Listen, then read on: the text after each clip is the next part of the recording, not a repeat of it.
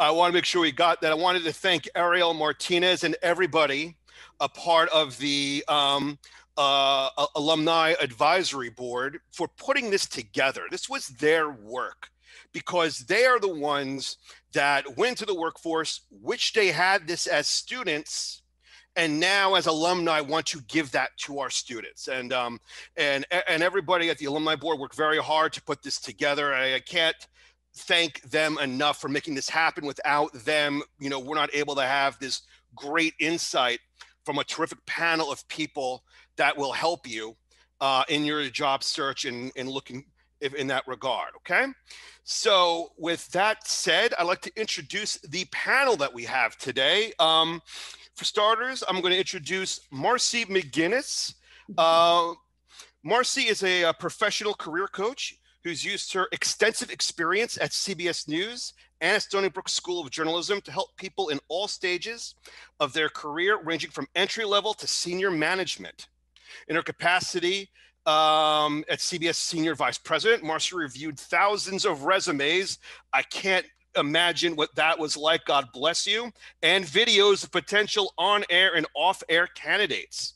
And as Associate Dean of the School of Journalism, March helped guide hundreds of students in all stages of their job search. So Marcy, hello, welcome. It's a pleasure to be here. Thank you, Phil. Thank you. It means a lot to do that. So looking forward to that insight for sure. Next, I want to also introduce Rachel Eiler, I could say recent alum, right? Yeah, I'm not that old yet. Right, we're a recent alum of the School of Journalism. Basically, she is just the investigative reporter and weekend anchor of WJFW Newswatch 12 in Wisconsin. So she has done a lot of work in on-air and off-air and in production and producing. She's also used a variety of tools at her disposal to create her visual medium, from traditional broadcast to DSLR, whatnot. So Rachel, I just want to welcome you. Thanks for having me. Excited to see all your work, guys. All right, thank you very much for that. Next, I also want to introduce Joseph Ryder. Joseph Ryder, I'm still going to say recent grad. It's been a couple of years longer than Rachel, but not by much. Not only is Joe Ryder community relations for the NYPD, he's a freelance photographer and videographer working for people such as the New York Mets, done a lot of innovative work in multimedia, and really is kind of this real techno wizard when it comes to the tools of creating your reel. It's one thing to want to make the reel, but how do you do it? And there's been a lot of different tricks and tools of the trade that Joe has introduced me to that I've been able to use in the School of Journalism.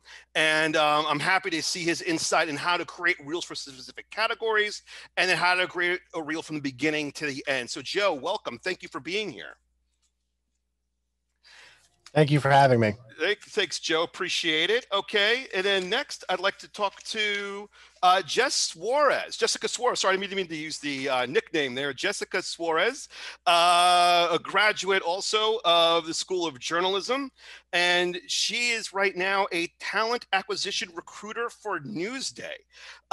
Jessica, could you tell us a little bit about what that job is? Yeah, sure. So basically, I look at resumes all day long. Not only resumes, but reels, because we have a new television studio and we are full steam diving into TV news. So, we're looking for anchors, producers, everything like that in the past year.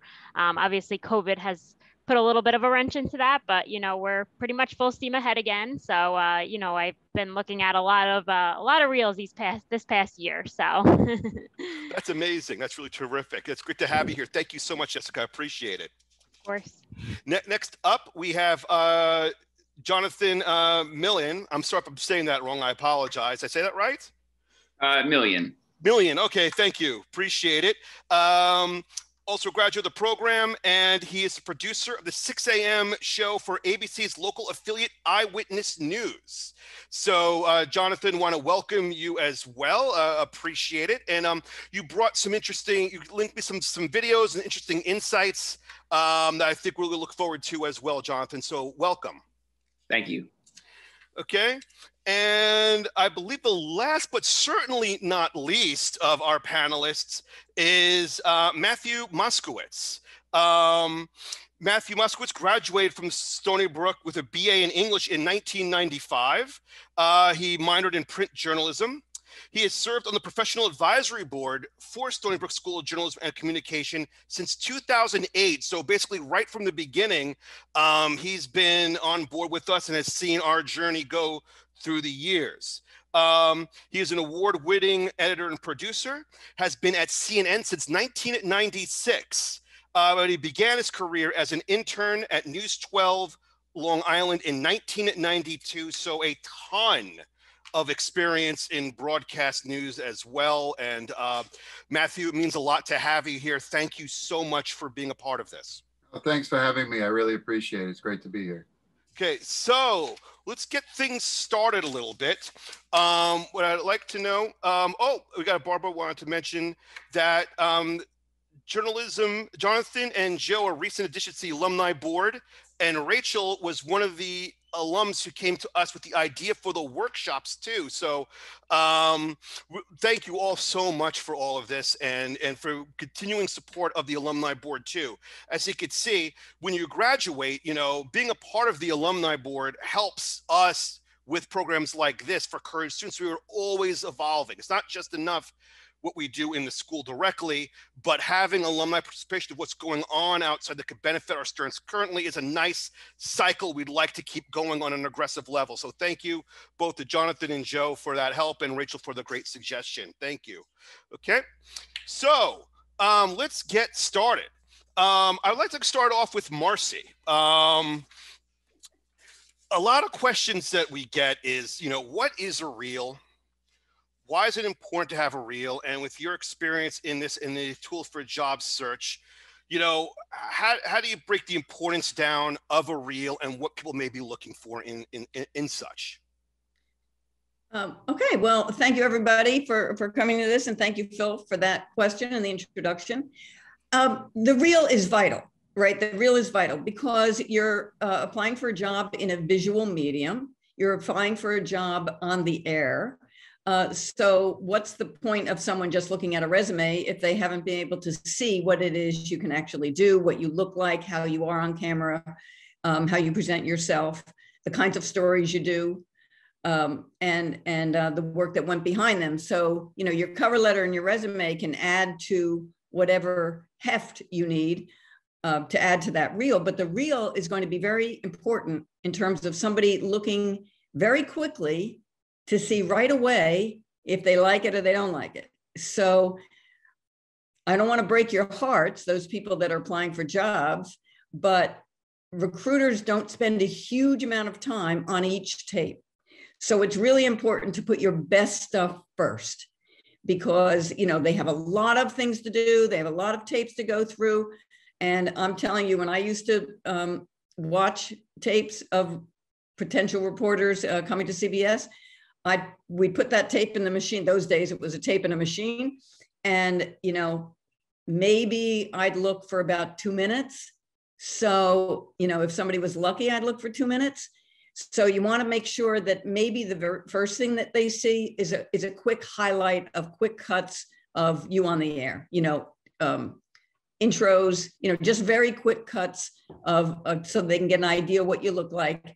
Put a few things in there of stand-ups, put a few things in there of ad-libbing. If you do any anchoring, put a couple of shots in there of your anchoring.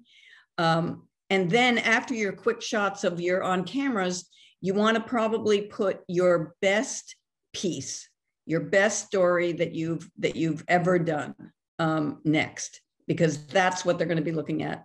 After they look and see if they like what they see, the next thing is, do they like what they can imagine on their air?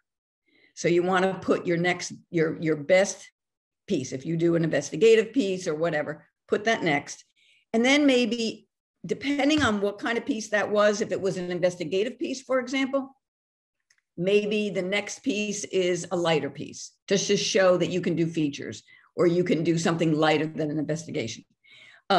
What's important also is to know if you're applying for a specific job, Like if you're applying for the medical reporter at a station, then I hope you've got a piece that has to do with medicine, because that's what you would put first. If you're applying for an investigative job, you would put your investigative job first. If you're applying for a general assignment job, then put your best piece, your best general piece first. But if you're applying for a specific beat, put your best beat piece on first. That's great. So this is really, I mean, I think what we want to talk about, you know, is like, not only is it good to have a reel, but it's probably good to have multiple reels that show a variety of work depending upon the specific job that you're applying for. So when you apply for these jobs, if you correct me if I'm wrong, it's not just click send, move to the next job and go through, you know, whatever it is. You really need to take that few extra minutes to really center your work for what you like to do. So I think now we'll go over to Matthew to kind of continue on that thought, especially since you've been at CNN for so long. What, you know, expand on that idea of, you know, when people are looking to get a job, what leads to a strong candidate getting more closer to the top, and maybe get that extra minute or two of viewing of their work, or an extra minute or two of attention? Well, you know, it's just what Marcy said is, you know, putting your best foot forward. It's like, think of it as a video resume is really what it is. You know, you want to highlight your best attributes first, and really tell why should they hire you over the next person. You need to sell yourself in the best way possible. I mean, I've spent the past, you know, 26 years or so in the edit room. That's what I do. I'm an editor producer, so I do the video work. So the kinds of reels that I've seen, for the most part, are prospective editor producers who I work with. And same, you know, what Marcy just said is, if you're applying for a specific type of a show, whether it be medical or hard news or documentary, you want to show what you can do in that specific area first. And again, you know, I know everybody's got so many things, but narrow it down, take your best pieces and put it out there. You don't want to bore them. And truthfully, you're not even getting a chance to bore them, because really, like Marcy said, you put the tape in the machine, hit play, watch a little snippet of it. Okay, yes or no, and then take it out and put it in again. Granted, we can talk about tapes. I don't, you guys know what tapes are, probably some of you. But we, you know, that's the truth is that, you know, even now, if they click on your link or they put, you know, your YouTube video, whatever it is, they're going to watch the first little bit of it and say, yes, this person looks like someone we should look into, or no, you know what, let's move on. So, you know, again, it's really just putting your best foot forward, thinking of it as a video resume, whether you're applying for an on-air position or a technical, you know, an editing position, you know, like I'm in, or wherever you're going, even your camera work, whatever it is, best foot forward, be dead on to the topic that you're applying for, and go from there. Great, thank you so much. That's excellent. So let's kind of start to kind of go a little bit on that kind of wavelength. I'd like to bring in Rachel right now, because you just very recently, you know, had to do just that. You had to tailor your resume and tailor your reel to getting specific jobs, and that ended up working out for you quite well. You were telling me a little bit offline about some of the reels you were looking back on, that a little trip down memory lane in 2019 of what you had to do and what you had. So I want to talk a little bit about that process, you know, going on from what Marcy, Matthew were talking about is, you know, how do you start to create when you have so much work to show, because you had no shortage of work to display? How did you go through that process, Rachel? Yeah, certainly. Kind of how Marcy was saying, I have 3 different reels right now, and I'm a year into my job. I recreate my reel probably every 6 months just to kind of refresh, and also so I just don't lose footage. Speaking professionally now in my career, anytime I do a good stand-up or I know I had a really great live hit, I automatically have a folder that says, okay, that's for your reel. And again, this way, because if you wait, let's say your contract at a job is 2 years and you wait 2 years to put your first reel together to move on, you're not going to know where to start. You're going to feel really lost. And I kind of advise you to do the same thing as you kind of finish out your last few months at Stony Brook, is go through some of your stuff and put it in a folder, said, oh, that was really great. Or I know I was a little jarring on that, or that wasn't my best shot. Maybe I stumbled. Don't put that on your reel. Yeah, so I was looking back when I got invited to do this panel, I was looking back at my first reel. It was very sad to watch because my reel did not feature any packages, did not show my creativeness in any of my stand-ups. It didn't even really show my personality. How I got so many job offers, I don't really know. I leave that up to God and a prayer that I have a job now.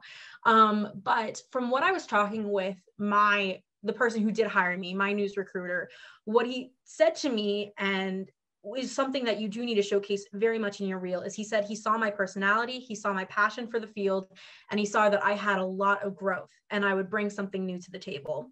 And with that, it kind of expanded on that. At Sternberg, you can only obviously do so many stand-ups and do so many packages. I know for myself, if I really thought about it, I don't even really think I would have that many packages to submit in my reel that would have showcased. So that was kind of on my part. I was a little bit at a disadvantage. So what I know now looking back is I could have done some stuff from my internship that I had. So instead of just including one of my live hits from an internship, I could have just included an entire segment. Altogether, my reel was maybe 2 minutes long. Again, how I got the job, I don't really know.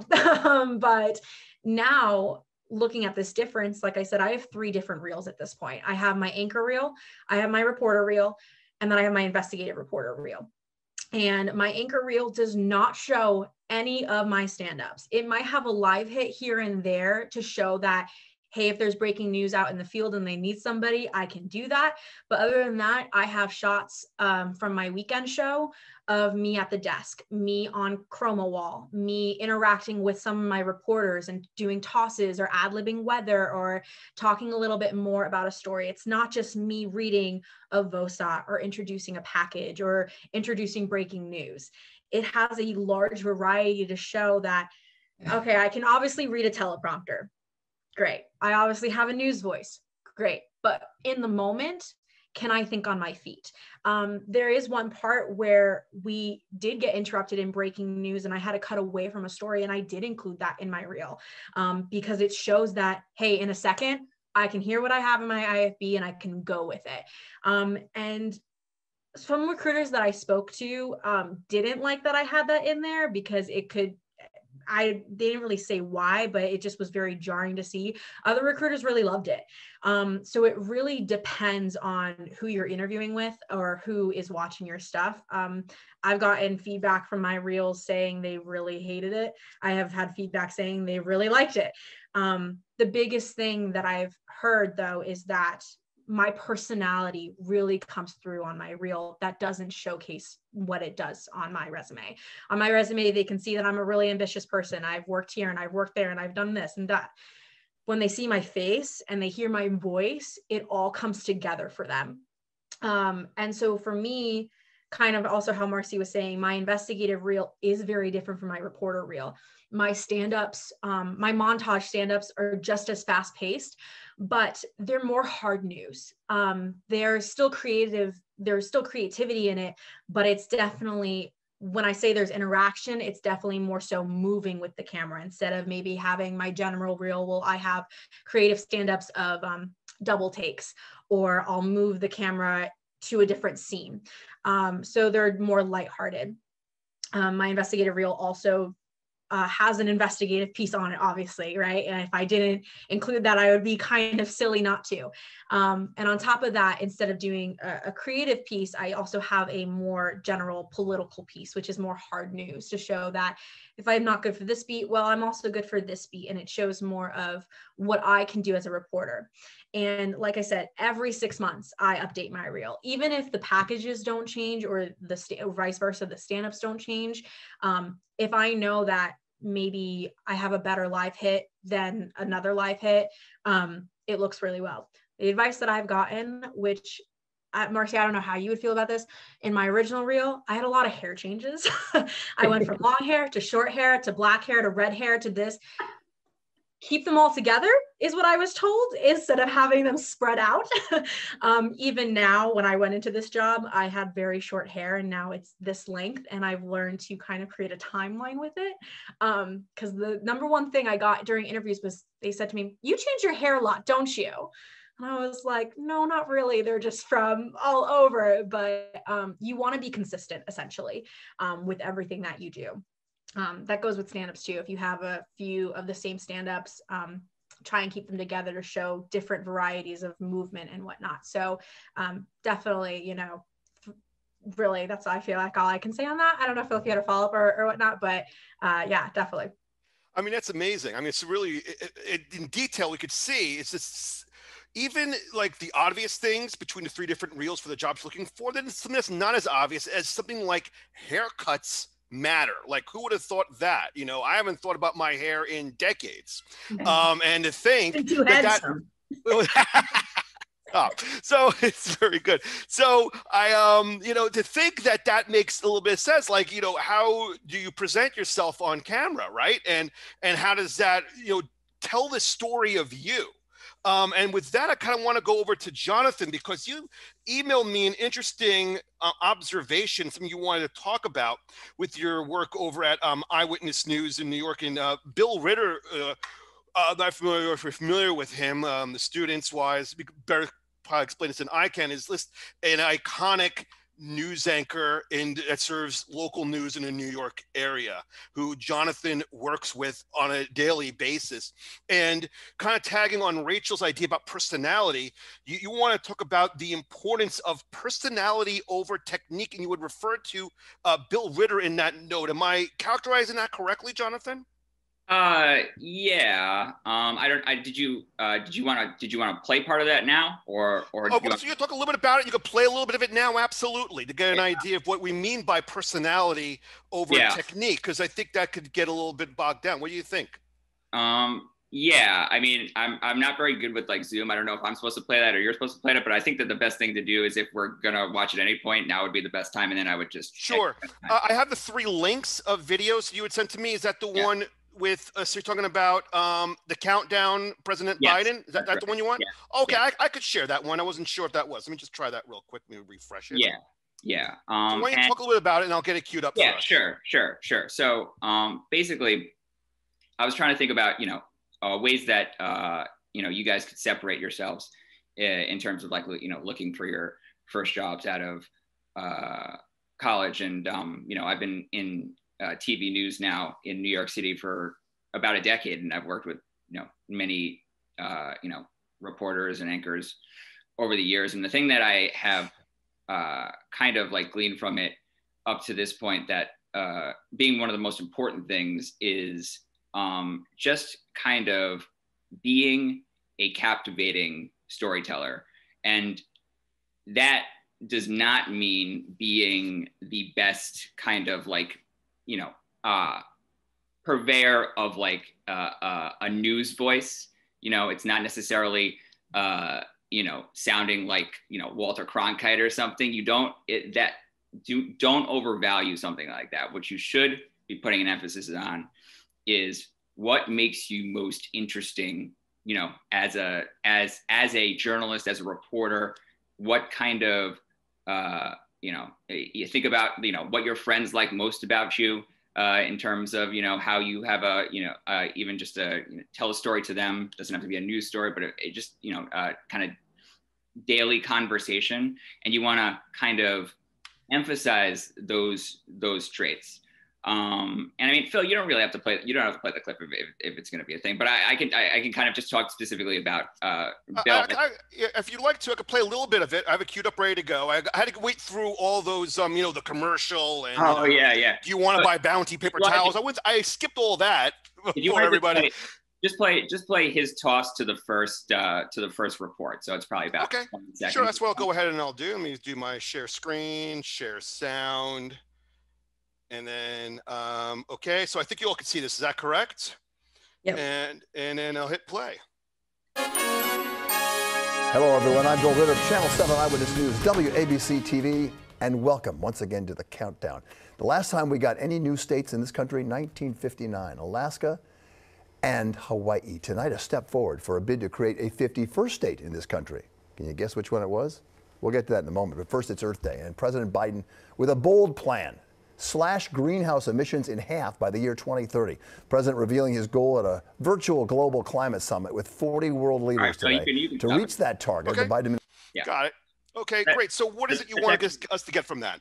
Yeah, that was actually a different clip. That was like the first, that was the last countdown, but that's probably my fault because we put them all on the same thing there. But generally, with Bill, it doesn't really matter what clip you're showing because Bill has an extremely distinct style. So distinct, in fact, that it's when I was a writer writing for him. Now I produce a show on the opposite end of the schedule, but I wrote for him for a long time on all the shows that he's on now, you know, the 5, 6 p.m. and the 11 p.m. It's impossible to write for Bill because nobody sounds like Bill. You know, he has such a unique delivery, and, you know, kind of emphasizes perhaps maybe like different facts about a particular story that you might have not thought of on the top of your head. But that's how he got to where he is now, is because he delivers a story, he tells stories in a way that, you know, just about nobody else can.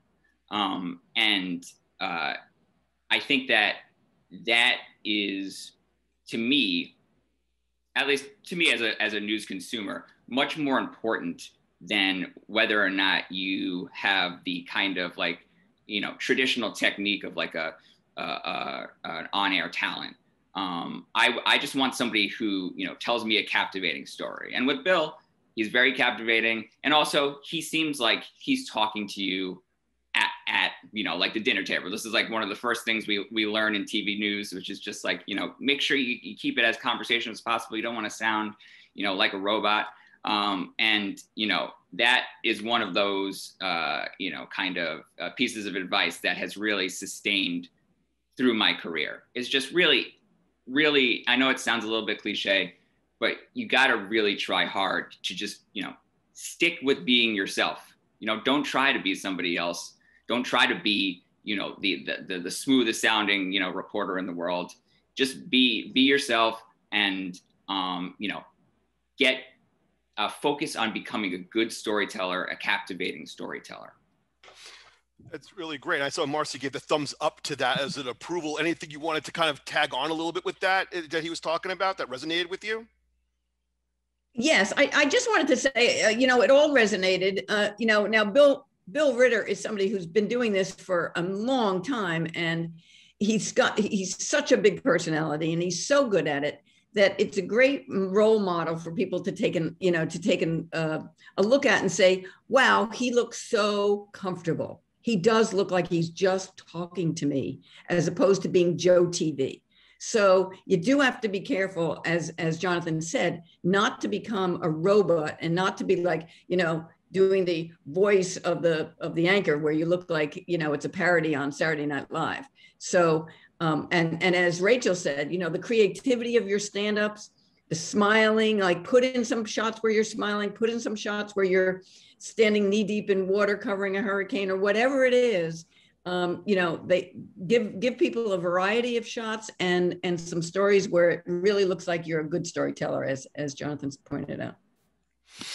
That's great. Thank you so much. And which kind of brings me nicely over to Jessica Suarez, who, you know, has to, you know, look at these tapes and has to, you know, identify and see the personality. So I'd like to ask you, Jessica, you know, what's it like, you know, as a day when you put an ad out and you're now getting in that flood of videos, emails, look at my YouTube channel, Hundreds. you know, like that too. Hundreds. It's a very overwhelming process, for sure. And kind of, you know, back to what Marcy said about, you know, just probably on average, I watch maybe a minute of every, you know, reel that comes in. And I know, you know, it sounds like not that much time when you're making, you know, a reel that's maybe 8 or 9 minutes long, but, you know, unfortunately it's even more now with social media and just where we're going with videos and people's attention span.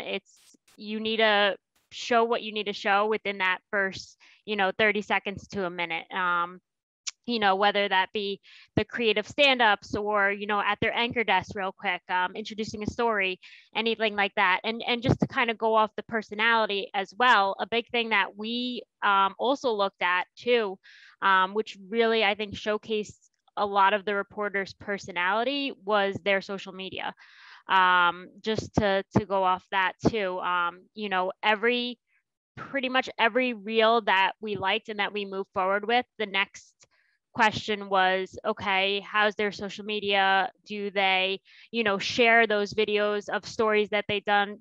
Do they share stand-ups on their social media? Do they try to, you know, do things like that, share videos that is gathering attention? Because, you know, they're going to be working for us, they're going to be building our social networks. So that's another big important thing. You know, our main anchor, Faith Jesse, we brought her over from NBC Las Vegas.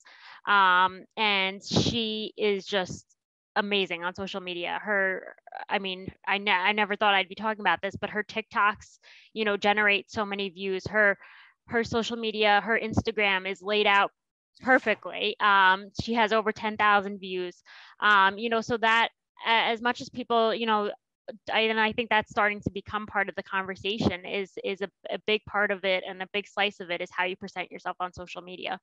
And you know, another point to go off of is the importance of, you know, Marcy said, tailoring your reel to what you're applying for. So for example, we've been looking for, we were at one point looking for a food host, and then we were also looking for a sports person. So I would have, you know, for the food host, I would have someone who just, you know, loves doing sports, and they would just send me sports videos, and vice versa. So, you know, that's very important, because if I press play on a, you know, a sports anchor and I'm seeing you hosting food videos, I'm going to turn it off right away. So, because it's just, it's not what I'm looking for. You know, it's not what this position is tailored to. So, you know, that's important when you're doing your internships, you know, when you're on Stony Brook News, to try to get a diversity of different topics, to, you know, do packages on and to do stories on. It's just, you know, and I know that, you know, you definitely get the opportunity to do a variety of different things, including, you know, the sports, the weather, but really just make sure that your reels are diverse, so that if, you know, an opportunity comes up that's a little more specialized, you can put those clips first in your video for that specific reel. It's tailored to, and I think Marcy wants to say something. I just wanted to tag along on top of that with the resume, because nobody should have just one resume either. If you're going to have a bunch of different reels, you should have a bunch of different resumes, because to Jessica's point, if you're applying for, you know, a sports job, and your resume has just got blah, blah, blah, you know, news, or whatever, and maybe one bullet that says sports, then why is somebody going to look, you know, harder at you? So that if you are applying for something specific, tailor that resume, tailor that reel, and tailor that cover letter. All of it needs to be about the job that they're looking for. You're trying to fill a need they have, right? The whole reason people hire somebody is because they have a need. You know, she has a need for a sports person. She has a need for a food person. So this isn't about them looking to help you get the best job in the history of your life. It's about them filling a need, and you have to make sure they know you're the best person to fill that need. Right. And I beg, please double check, triple check before you submit the resume that it's going to the right company, that it's going for the right position, because I can't tell you how many times we passed up on a good candidate because they, you know, send in their resume or they send in their reel and it says, you know, I want to be part of NBC because X, Y, and Z. And, you know, obviously we're not NBC, and it's, you know, little things like that, you know, it seems so simple, but I promise you so many people make those mistakes. So double, triple check what you're sending in before you send it in. You know, that's a big deal too. Yeah, especially because it's different now. I mean, you know, way back, you know, in the olden days, we used to have to physically mail resumes. So you've had that kind of minute or two to check to make sure it was properly done and right before you did it. It is so easy to click send on these things, especially when you get, you know, a bunch of things you want to do and you get a little bit anxious about it. It's so important to just be patient. And I want to go, Professor Sullivan, actually, why wants to tag on to that, please go ahead. Yeah, I just wanted to say that what you're saying now about tailoring things is the key. It's what I say all the time. When I'm advising students with resumes, so important. Look at the wording of the job description and respond to it. You know, if they say they want Microsoft Word, make sure that shows up on your resume. It may seem obvious, everybody knows Microsoft Word, etc. And many of you have gone through this with me individually. The other thing I wanted to say was, as far as what Jessica was just saying about mistakes, get somebody else to look at it. We all know that we see what we have in our heads when we're looking at something we've written. Get somebody else to look at it. Am I sending this to Newsday? Does it say Newsday? Is there some other thing at the bottom that I missed? You know, it happens all the time. So another set of eyes is a really, really good strategy. Definitely. And to add on to that, in the reels too, I mean, have other people watch your reels for little things, even just like presentation. You know, you may be wearing something that you think is presentable, and you know, you miss one thing, you miss your shirt is untucked, or you know, things that, because you've looked at it so many times, you can overlook the little things, and the little things are what can be so important as to why I choose the other person over you. You know, it's because they paid attention to the little details. So even if, you know, somebody who's maybe you don't feel as qualified as, you know, to watch your resume, just have them watch it anyway, because the average consumer will pick up on little things like that you don't even realize. So I think that's also important to add. And let me just tag off to that. Watch the outlet, watch the output of whatever outlet you're applying for, so that you can get a sense of the style of the different reporters, the anchors. Do they have a very relaxed, kind of very, you know, congenial style? Is it more formal? Just get an idea, not only so that you can, you know, see for yourself, but when you are going to be interviewed, if you get that far, now you're going to be able to refer to people you saw on their channel, pieces you saw, stories you saw. And you can refer to it, as Jonathan was talking about the storytelling, you can actually refer to a reporter who did a great story on Thursday night, kind of thing. So again, people want you to be engaged with their outlet if you're applying for a job at their outlet. And if I could just add to that too, with this whole like making sure double checking and whatnot, there are a lot of Facebook groups with young reporters, with experienced reporters who can also help you. You know, we're interviewing at my job right now too, and half of the reels that I send to my news director is from these Facebook groups, which is not only a great way to just get feedback on your current work experience, but also to get recognized by different outlets and get recruited that way. And there's so many of them. I can send a list to Barbara, and she can send them out if you like. Because you're just not only networking, but you're getting the same feedback from people in the same boat as you. And you also have these outside eyes now. It's not your professor looking at this, or it's not alumni looking at this. It's people who have no idea who you are and can really tell you if your personality is coming through, if your voice is coming through, so on and so forth. And yeah, kind of like what Marcy was saying, this kind of goes into more interviewing, but yeah, know the company that you're applying for and be able to recognize it and attribute different stories. I know for me, when I was interviewing at different outlets, like I had 3 stories that they did from like that week that I could bring up, recognize, say that, oh, I did this in my reel, or I can do this now, because they want to see that. Like, I want to say a lot of the reporters that you're going to work with are very much like you, but I know from my experience, every single reporter that I work with is very much like me. We have the same kind of style with these different little things, but I realized too, we all fit under this one umbrella of what the company represents. So it's really important to kind of make sure that you're matching that. And unfortunately, like, not to compare us to like, we all have to fit into this one stereotype. But at the same time, that's kind of what you're trying to check off the list of all these things that you fit or that you can do and that your company wants to, help you grow with. I think if I could just tell a personal story real quick to bounce off of that. I think that with my first internship was with News 12, and I was interning for a specific role. It was to be it was a morning position, a morning internship with Elizabeth Hashagen, who was the morning anchor over at News 12. And I knew that going into the interview. So I had, looked at stories she did, looked at packages she did.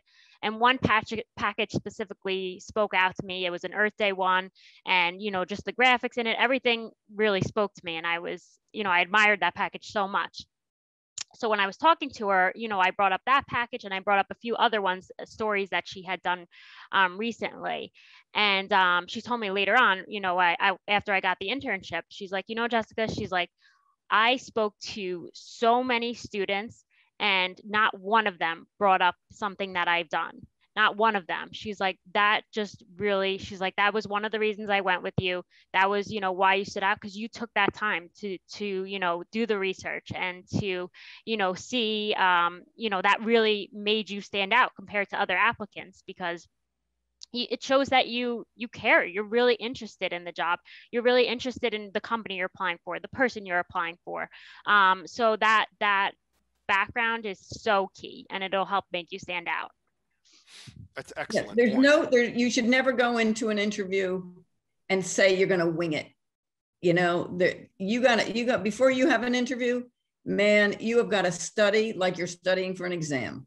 Study that outlet, study those stories, make sure you remember, which ones she did, refer to them in the interview, because, you can't just go in there and then somebody says, who's your favorite reporter on XYZ, and you don't even know the name of any, you're dead in the water. Think of it as if you were going to go do your own story, right? You don't just pitch a story and then go into it blind. You prepare yourself, the questions you're going to ask, the person's background, right? Same thing with this. You always want to be prepared. Because at the end of the day, while your resume could be amazing, top notch, and your GPA can be a 4.0, whatever, no one's really going to care about that. And if you're lying and you're trying to say that you know something that you really don't, or that you clearly don't care about the company that you want to work for. And I remember when I was applying, like, it's a lot. It definitely seems overwhelming too, because I would have, like a page of notes going into interviews and whatnot for each company that I was interviewing with. And it's a lot, but you have to remember, this is your future. This is what's going to set you above other people and make you stand out, because it's great if you get one offer. It's great if you get 10 offers. It's harder to choose from those 10 offers, but you want to make sure you have options going into your field, because you don't just want to get the first job and take it because that's what's given to you. You want to have options, and doing that will help you. Doing those things to prepare yourself interview will only help make you a better person, make you a better interviewer too, or interviewee, I should say. So just always prepare, always prepare. Don't go in blind. And that key phrase you said was stand out. The whole point here is to stand out. Like, why, we used to do this in Stony Brook in the classes. Why me? Why should you hire me? I'll tell you why you should hire me. You should hire me because. So you've got to figure out those reasons why you stand out, and exactly what Rachel was just saying. Now, Matthew, I think you had a point you wanted to try to make as well, kind of tag along to this. What do you have? Well, what I was saying, just to add to what you were saying about making sure you send the resume to the right place, is also make sure there are no typos. Because I've looked at resumes with typos in it. One tip that I would give you, which is what we use when, like, if we're doing a lot of text on screen, in order to to check that text, make sure read it backwards. Yeah. Read it backwards, start at the end, and read it all the way to the beginning. And because if you're reading it forwards, you might just, glaze over it, but read it backwards, and then your mind somehow seems to pick it up better. So just a little tip there. Yeah.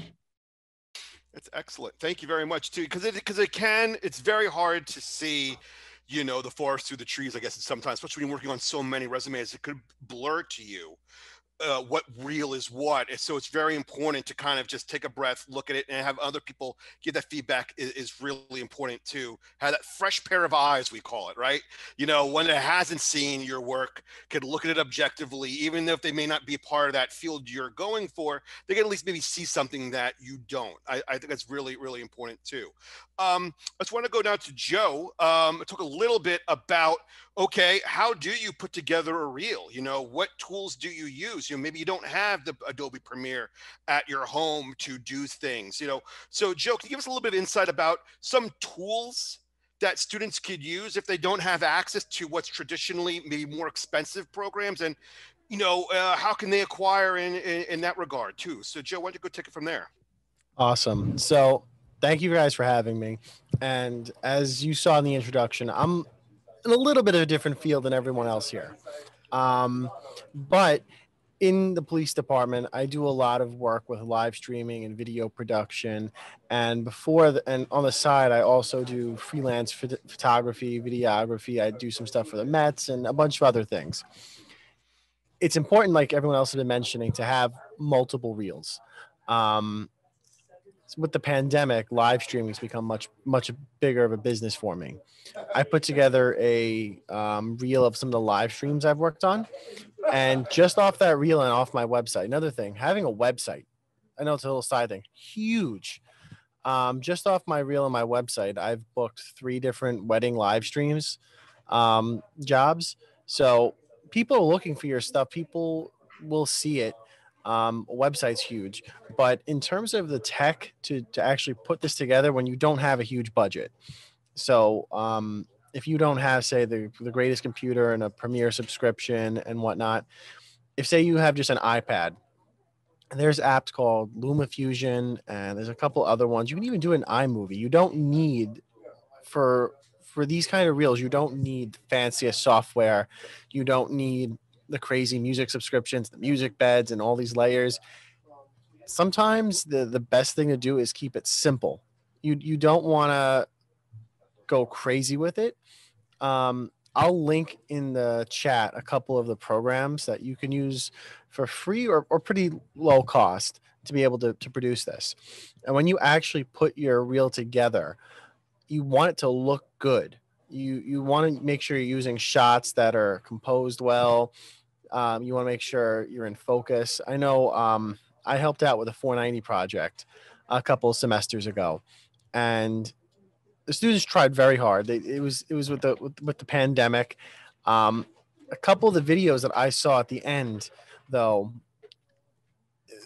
some of the shots, the stand-ups, the horizons were a little crooked. Make sure you're using well-composed shots, because I've seen a bunch of reels when we've been trying to bring people into my unit to do stuff with me. If I see as someone who's looking at this stuff, if I see someone who's out of focus, it's crooked, it's okay. I'm not watching this. If you want to make sure your stuff looks good too. And I'm also looking at this from another perspective. I know most of you here want to be reporters, but there's people who are going to be doing editing, like Matthew's talking about. There's going to be photographers. There's other types of reels that you want to make sure you're putting forward what you want to be working in. As a photographer, I'm not going to put a stand-up of myself in J school in that. I want to put my best looking shots that I've put together. The B-roll, you could put a package in there that you've shot, that you've worked, because sometimes the photographer will work very closely with the reporter on a story and carry it through. I know working with the police department in DCPI, we have reporters that we work very closely with, and they have specific photographers they'll work on a whole story with over the course of a couple of weeks. So if you're a photographer in that situation, yeah, you could include something like that. You want to put your best work forward, and in the chat I'll link some of the free or low cost programs I would say are good to use. But it's also worth noting subscription to Premiere. You can get it on a student discount for about $20 a month. And a dirty little secret that I still use today: at the end of your subscription, when it's about to expire, you call them and you say, I can't really afford this anymore. They're like, oh, we'll put you on the student discount again. So I've been on the student deal for the past 6 years. So same. Same. it's a dirty little secret that a lot of people don't know about, but when you don't make that much, you need every little thing you can get. So if you want a Premiere subscription, that's a great way of doing it. And speaking of like Premiere and Adobe Rush is a great program that you could edit video on pretty quickly. and it looks really nice for very fast turnaround projects. I will take the video on my camera, send it right to my phone, edit it on Adobe Rush, and have it out within 15 minutes. So there's a couple really good programs you could use that I'll link in the chat. That's great advice. Thanks, Joe, because, you know, we're talking about multiple reels, different things that seem overwhelming. Like, man, I'm gonna have to take like 7 hours of my day to make, you know, or the whole week to make 3 different reels can get overwhelming. But seeing from Joe, you know, there's not much. Things work so quickly in the digital era. You know, phones are way more powerful than any computer I had growing up. You know, there's so much you can do. So there's a lot. One Go more ahead, thing, Joe. Phil. Go ahead. Kind of piggybacking off what Rachel said earlier. Yes. Keep your shots. Whatever. I've told the students when I worked in 490. I tell everyone I work with now. I tell everyone who will listen. When you're shooting something, you want it saved multiple places. You want it saved on the cloud, on an external hard drive, on another external hard drive somewhere else, because you don't want to lose your work. If you shoot an amazing package, I actually had this happen to me when I was in Stony Brook. I shot a great package, loved it. I forgot where I put the hard drive, and it's gone in the ether somewhere. So you want multiple things saved in different places. And I actually have a folder on every single drive I have. So I have this in like 10 different places of my best photography that I save. So like when I work with the Mets, every year I maybe have 5 or 6 shots that I absolutely love. What I'm doing with the police department, there's usually about 10 photos I take a year that I absolutely love. The same thing with video. And I have these saved in like my super save folder on every drive I own and in the cloud, so that I always have access to it. And I have my Adobe Premiere file for my reel saved with all of this too. So I can open it anywhere I am to make sure that I have everything saved in the same spot. Because the worst thing you can happen is you have 10 different hard drives and like, oh, I need this one clip that I really love. I don't know which hard drive it's on. I don't know where it is. Being organized is the key to being able to put this together in an effective way. Because the editing itself isn't that hard. It's knowing which shots to include and remembering where you stored it. Just to add off that personal experience, I had a hard drive. I completely agree. Save everything on an external hard drive. Please get one. Please have 2. Have a backup. When I was a junior at Stony Brook, going into my senior year, I had one external hard drive. The last 5 years of my life on it, all of my work. I went to South Korea, dropped the hard drive, and lost all of that work. And I didn't have it saved anywhere else. And it was everything I worked on in college, everything I did from high school, all of my internship stuff. I have called about 5 companies to try and fix it. It's this one right here. I still have it to this day in case I ever come across somebody who can fix it. They can't. But the hard drive that I recommend, I love this one. It's called My Passport. I get, this is a 4 terabyte one. I highly recommend you guys having a 1 terabyte or more, because you will save it up quickly. Yeah, that's a good one that Matt is showing as well. That one's, my brother has that one. I like these ones. They work with Windows, Mac. I have one at work. I have 2 at home. I have another one just lying around in case I ever need it. Highly recommend it. Save your stuff. Don't be me. Don't lose all of your work. You know what?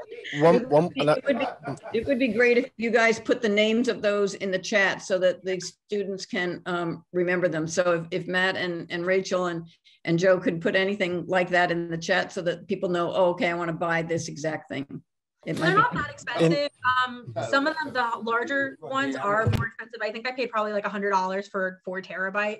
Not awful. Again, it's worth it in the end. So I highly recommend. I have this is just what I have in my backpack. I have 3 that I carry with me. I always recommend solid state hard drives, because if I drop this, it won't break. When you have a spinning disk drive and you drop it, if that disk gets damaged or scratched, your information's gone. Another option that you could have, I mean, the solid state drives are a little more expensive, but totally worth the investment. Another option you could have, which is another thing that I have here at work, is I have a network attached storage. So I have a 60 terabyte unit here that you can set up in what's called RAIDs. And so if I lose one of these hard drives, I have 6 hard drives in here. I have 6 10 terabyte drives. If one of them breaks, there's redundant information on the other drive so that I don't lose anything.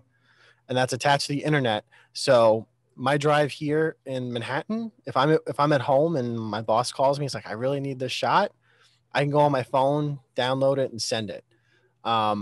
They make more affordable versions of that also. There's a ton of different ways you could store your stuff, but just bottom line, store your stuff multiple different locations. That's the best way you could possibly do it.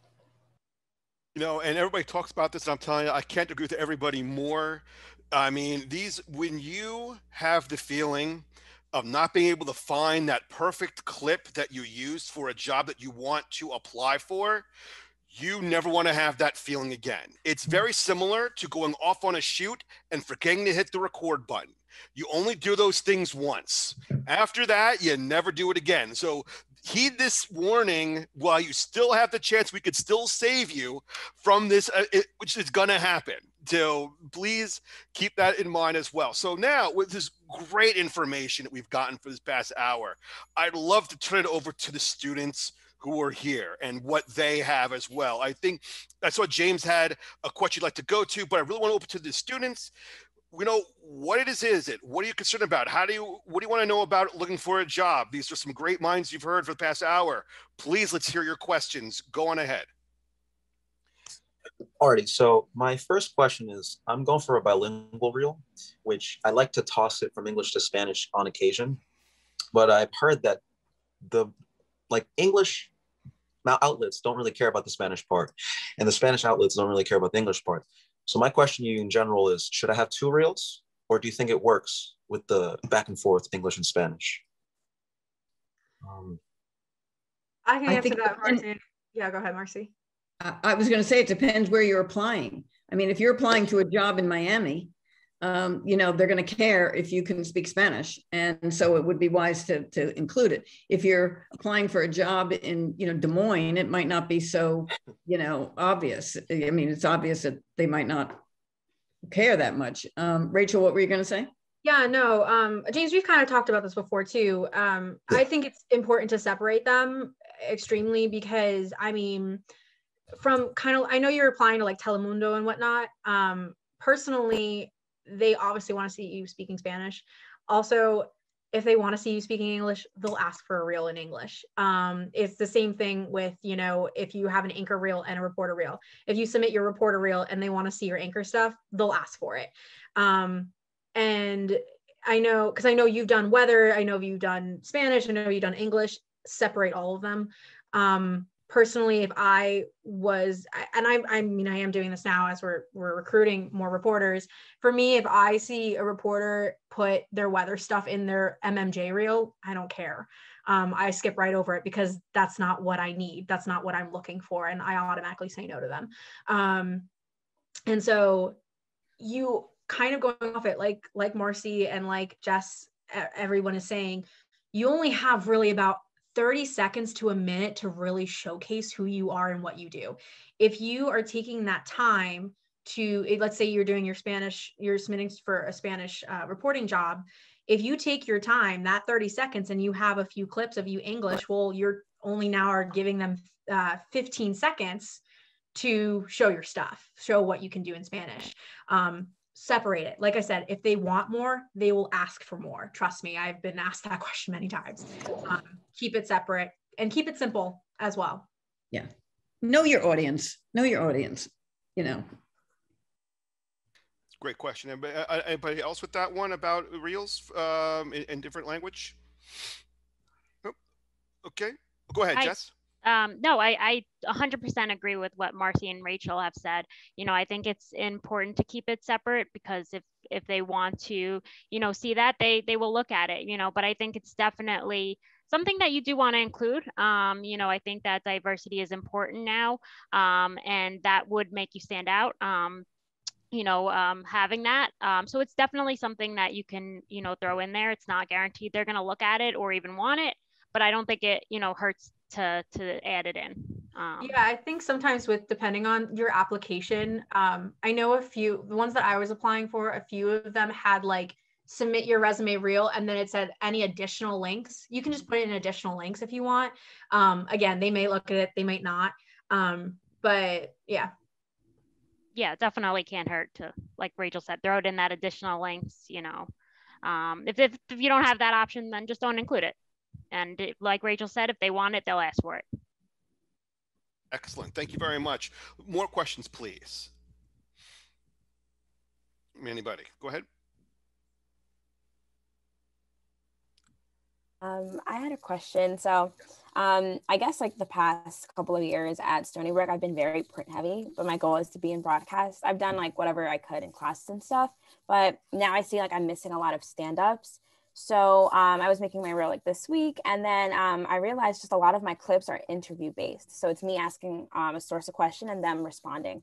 So if we include, ourselves like asking a question in the reel, how long should we include the source speaking, or should we even include them?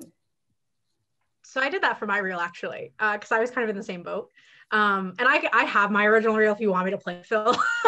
But basically I kind of had the same thing. I only had maybe about 5 stand-ups or so, which isn't bad actually, for what it was. But I included me interviewing, I want to say it was for midterm elections, something like that, with me at the anchor desk interviewing. I asked my question. I kind of had a little bit of a talk back with the guy, and then I let him answer maybe for 5 seconds and I moved on. I wouldn't put it at the beginning of your reel. I would put it more so middle, maybe end. Because for me personally, looking back at that, I don't think it was a bad idea to do that because it could show how I am in the field or what I would be like if I was doing a live hit. At the same time though, it depends. Again, that first 15, 30 seconds, you just want it to be you. You want also to, I guess, a point to make. I was always told too, your first shot shouldn't be one of your creative shots. It should be you on camera because they want to see your face. They want to see the way that you can project yourself, and make it like your best just on camera. So you can, basically it's an introduction of yourself. You move forward onto that. So for interviewing, maybe put it before one of your packages, maybe let that be one of your last couple of shots. And if you have, I wouldn't include too many of them, 2 tops maybe. And as long as, and make them diverse. Don't make them being the exact same thing essentially. Maya actually brings up a very good point, and kind of, we're now kind of, can I say coming out of COVID yet? Or is that still too early to say? A lot of times students just have not had the opportunity to have that first shot that people are now looking for moving forward because closed down schools, equipment was not there at the time, and now they're starting to graduate and now they might need that shot, and maybe they weren't able to get it as part of a class. So let me ask the panel and Maya, correct me if I'm wrong on this too, is it okay? So, I don't have that. I'm going to go out and shoot it. I don't have that story or me in this kind of position. Let me go out there and do it, even though it's not part of a class technically. How do you feel about that? I was actually going to bring up that point, Phil. Okay. Go out there, make your own stuff. If you don't have it, there's a whole world of potential out there, if maybe there's a protest, that's going to be happening, or you can look for local events. It doesn't have to be part of a class or part of a project to, make it onto your reel. If you have the opportunity to go out and to, report and shoot on your own, definitely take advantage of that. It's going to be, just as crucial. It's better to have that than to have nothing at all, to show that you made the effort to go out and to go to a local event or a local protest and report from there, then, have nothing, or, might have someone else talking or something like that. So I was going to actually bring up that point, Bill. Go ahead, Marcy. I would just like to echo what Jessica has just said. I mean, it shows, it shows that you've got some, you've got what it takes. I mean, if you want to be a reporter, then get out there and do some reporting. I mean, just get out there, even though you don't have an outlet to give it to yet. Maybe you can get that outlet to News 12. Maybe you can get that outlet, that piece somewhere. But if there's news happening, all this COVID stuff, people online waiting to get shots, people afraid to get shots, all that stuff, you could be shooting pieces right now, do your own stand-up. And then you have this opportunity in an interview to say, I didn't have a class to do this for, but I love it so much that I just do it. It's like I practice my trade. If I was a piano player, I'd be practicing no matter what. I'm a reporter. I'm going to practice. And so I would encourage you absolutely, as Jessica said, get out there and do it. The more you do it, the better you're going to get at it. Definitely. Can I add something to that too? Oh, sorry. Go ahead, Joe. Go ahead. Just echoing this. You can go out there. You don't need a fancy camera. You don't need anything to really do this. You really can do this on your phone. I'm putting together a class for kids in East New York right now about producing short films that we're actually going to do a film festival on. And I'm just having them shoot it straight on their phones. I would recommend getting a little microphone. You can get a little wireless lav, pretty cheap, and you could shoot the whole thing on your phone, edit it on your phone, everything. You don't need a fancy camera. You don't need a Sennheiser lav. You don't need a teleprompter. You can do this on your cell phone. And I feel like a lot of people kind of see it as a less professional thing, but when the majority of people looking at this is going to be on YouTube or something like that, YouTube is going to compress the hell out of your footage. I shoot on a Sony FX6 a lot of the times in 4K and 10-bit. I'm shooting like 10 minutes of footage is 1 terabyte. Like it's nuts. You put it on YouTube, it's compressed the same as everyone else's. It doesn't matter what you shoot on. If you shoot a great looking piece of video on your phone, it's still a great looking piece of video. Get out there and just do it. I linked in the description the chat, a great app called Filmic Pro. I've used this to capture really, really high quality footage on your cell phone. You could, if any of you are inclined to editing and know about color grading, you could shoot 10-bit footage on your phone now. It's insane. But just get out there and do it. And always shoot horizontal, not vertical. That's the only thing I'd say on a phone. Horizontal. And on top of that too, it's like from my experience, like we pitched so many stories within the last 4 years. I know I didn't get to do all the stories I pitched. What says that you can't go do them now? You don't need a professor to approve what you're doing and what you're not doing. At the end of the day, it's your work. Even that too, like, and I still do this now. I'll go shoot stand-ups that I'm not even doing a story for, to go practice creativity and just maybe I have an idea in my head that I want to do for a future story. I go out and practice it because I know in the amount of time that I have to turn a story, I probably won't, if I do it the first time, I probably won't have enough time to practice it. Go out and shoot those stories. I know a lot of people from my remembering what it was like being a student journalist, like a lot of people would ask us like, oh, well, where is this going? Where is this publishing from? Just say that you're doing it for your portfolio. They should allow that. It's still going online. They're still getting that. You're sharing it on social media, and that if you want to submit it to freelance places, you can.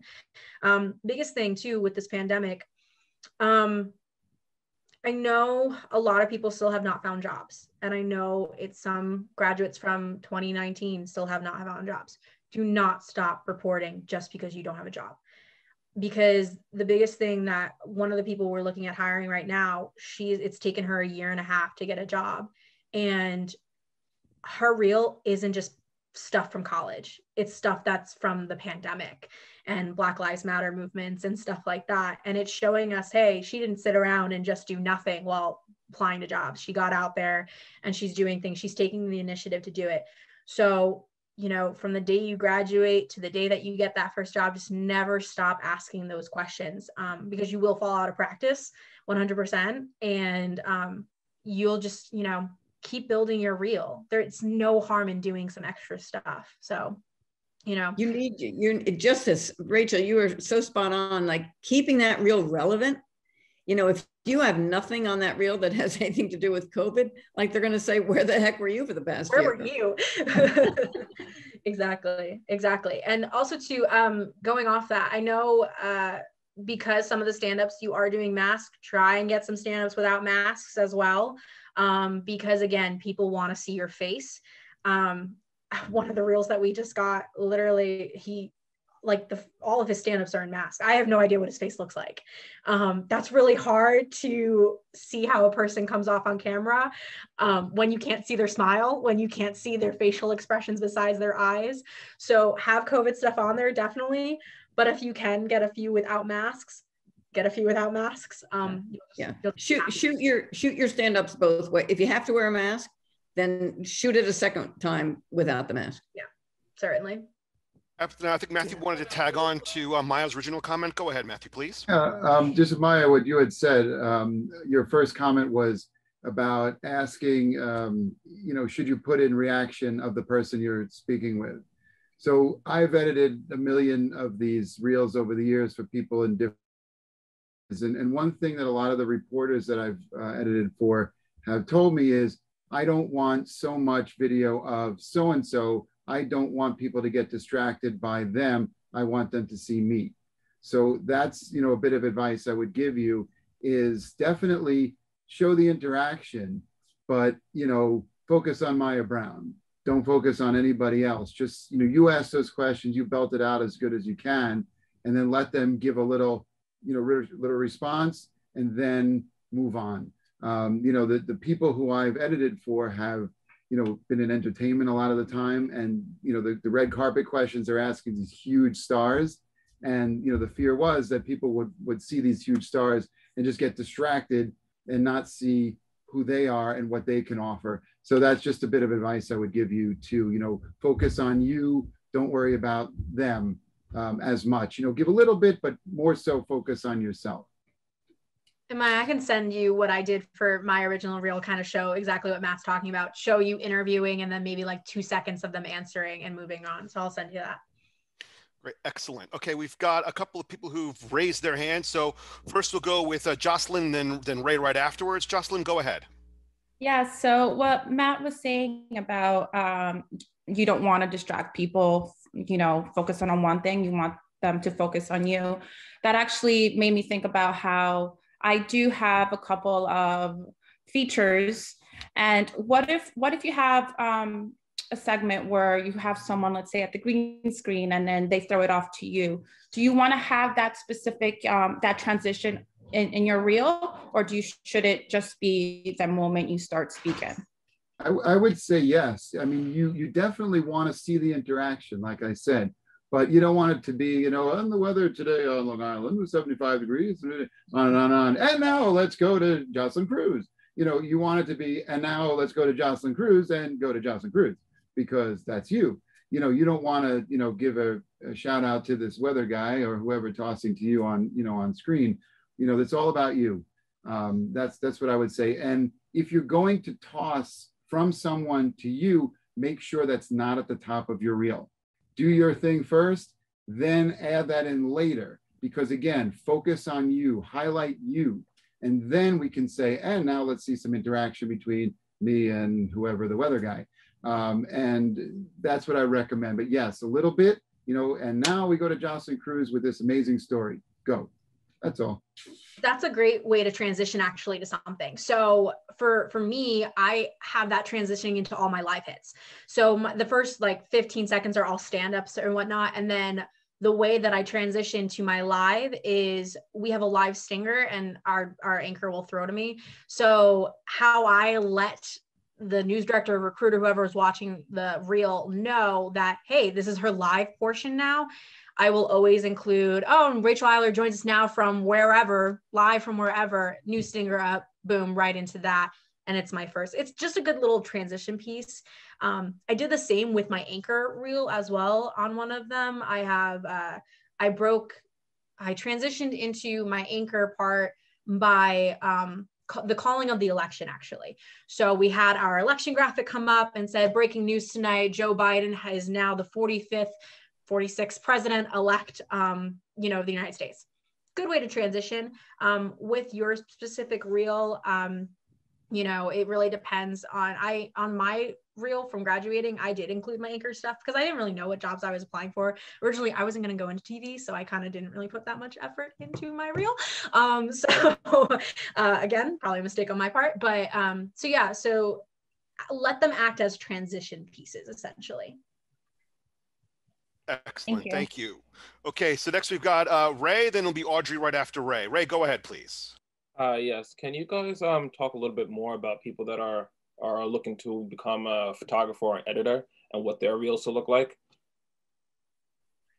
I guess that's directed towards me. So in my reel, it's a lot of I have different scenes in there. You don't want to just have one specific shot of this, one shot of that. You do want to kind of tie it into a story. And because I'm not on camera, I'm not specifically saying anything, talking to the camera. I actually have music in mind, and I kind of edited it to the song that I chose. And it works. I show my police work. I've shown my drone work. I've shown some of my more documentary style work. I'm currently making another one that's for my live streaming work, which is a little different still. But you want to show your best stuff. You want to show what you worked on. You want to tell a story with it. So in my reel, I kind of have mini stories kind of built into it. You want to have an arc in there. You want to have 3 or 4 shots that tie together. And then maybe there's something in there that can kind of bring it to the next part. So in my particular one, and I'll send it to you, the song, there's a drop in it where the chorus comes in, and that kind of ushers in to a more fast-paced stuff where I'm actually in a police RMP doing like responding to a job, and you see the sirens going, and you see all this. You see some like with that. You want to have it kind of built together so that you can show the different styles of work you do. I don't know if that makes sense. Yeah, that does make sense. So it's kind of like action based, as in like you're showing the shots of things that you have, and that you're telling a story with different shots, like Yes. a montage. Yes, it's because as a photographer, you don't have that voiceover to put in. You're not gonna put your voiceover in there like, in this shot I was doing this. You're not gonna really do that. At least I didn't. I've never seen someone do that. So you need the shots to stand on their own. I also did sound design in mine. So my drone shots, for instance, drones don't have a mic, and if they did, you would never use that audio. I actually incorporated sound design, sound effects, and it kind of brought it to life a little bit more, because like a lot of people say, audio is the most important part of video. If your audio is terrible, people aren't going to watch. And that goes for everything, even for all of this stuff. If you have to sound good too, like the audio quality has to be good, because the worst thing you could happen is you put headphones on, you listen to something, the audio, you can barely hear it, or it sounds weird. People will turn it off. So with photographers, it's a little bit more complicated because we don't have that audio track, that vocals to put under it. We kind of have to make our own sound there. So nat sound's important. You want to, if you don't have the nat sound, or it's not good nat sound, you can, in your reel, you could do some sound design with it, depending what you're working on. And one more thing I wanted to touch on, which I don't know if it was really brought up here, is your social media accounts too. I work with a lot of reporters in the New York area, and especially my friends from News 12. They actually get a report card every quarter with their social media status. So they have to post a certain number of stuff per day, per week, get certain amounts of engagement. Like they have goals, and they get ranked. So they get real report cards like ABC, like they get all this stuff. You want to make sure your social media accounts, when you're doing it, going out there and doing reporting, you want to show what you're doing. You want to show that you're savvy on this, because social media is huge. And if you're not savvy with it, your potential employers are going to look at that. They're going to look at what you do on social media, and they're going to look at, like, are you sharing your stuff? Do you have 0 followers? Do you not know what you're doing on it? That's something they will look at some point also. I just want to talk about Matthew. Do you want to talk a little bit about editing as well? Well, yeah, that's what I wanted to. There's another bit of terminology, which I'm sure, Joe, you would agree. It's called a sizzle reel, and that's something where, as opposed to just a regular resume reel, so to speak, the sizzle reel goes a lot more with the images, let's say. And for people who edit, granted, I've been at CNN now for almost 26 years, so it was me and Fred Flintstone way back, but it was a long time ago. But you want to be able to showcase your video even when you don't have that sound. So you have to sometimes use a little bit of a music bed or some type of sound design like Joe was talking about to bring it all together. And again, you don't want to just show like, you know, and this is a great shot of a stream I took. You don't want to put anybody to sleep. So you want to make sure that you have some good stuff in there and that it moves, you know, that it moves along, you know, and, you know, this is, you know, Raymond Wilson, editor, producer, boom, you know, hit it hard, go for the good stuff you're going to do, you know, look for those packages, look for those transitions that you did that look nice. You know, anything you've done, maybe if you, I don't know if you use After Effects or anything like that to kind of, you know, bring it together. Grab some, you know, some hard hitting music, you know, from one of those, you know, canned music sites. Bring it together. Again, sizzle reel. Think of it, you know, 2 minutes, let's say, of your best, you know, most hard hitting stuff. And, you know, again, put it forward, you know, and drop a slate at the top, you know, Raymond Wilson, editor, producer, you know, whatever it is, your phone number, your address. That's another thing. Make sure you put your information at the top of these resume reels so that the thousands of reels that, you know, people like Jessica are looking at, they will know who you are. Because that's very important. If they watch a reel and they say, wow, this is great. Who was that again? Yeah, make sure that you put it at the top, at the bottom, and then all your good stuff in between. But again, sizzle, you know, think of that in your head, sizzle reel. What's going to grab the person in, catch them, and not let them go for those 2 minutes, hopefully, you know, to bring in, you know, even if you don't have, let's say, you know, the beautiful, you know, sound to go along with what you've cut or what you've shot, you know, keep that in mind. If it makes it easy, Phil, I just emailed you my reel. It's like my old one. It's like 2 minutes. If you want to show like the first couple seconds of that to kind of show what we were kind of talking about there. I'm muted. Sure, I'll go cue that up, but I wanted to make sure I got Marcia. You had your hand raised about something first. Yeah, I just wanted to. I like the idea. I like the scissor reel. I like everybody's suggestions. One thing I just want to make sure, Raymond, that you're aware of.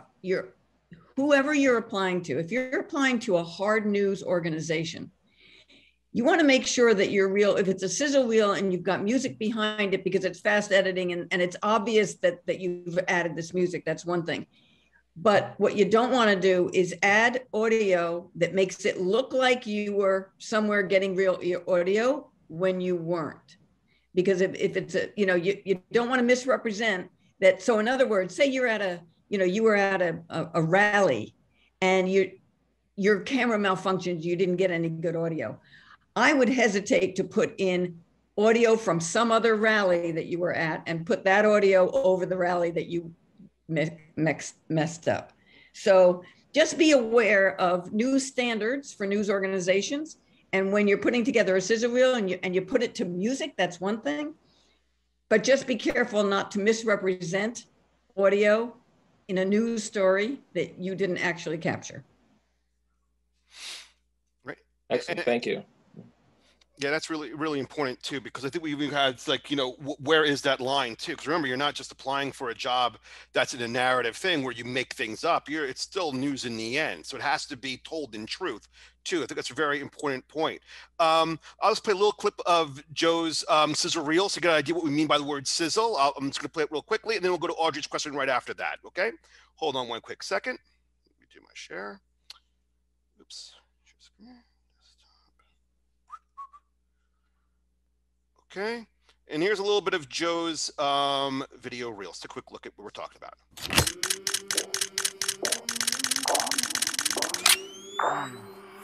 I came from the mud, there's dirt on my hands. Strong like a tree, there's roots where I stand. Oh, I've been running from the law. Won't shoot me down soon.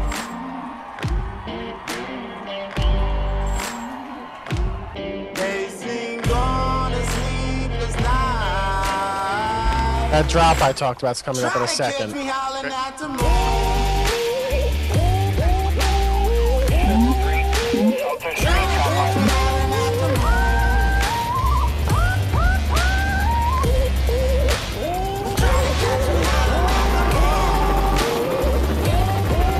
That's probably good with showing that now.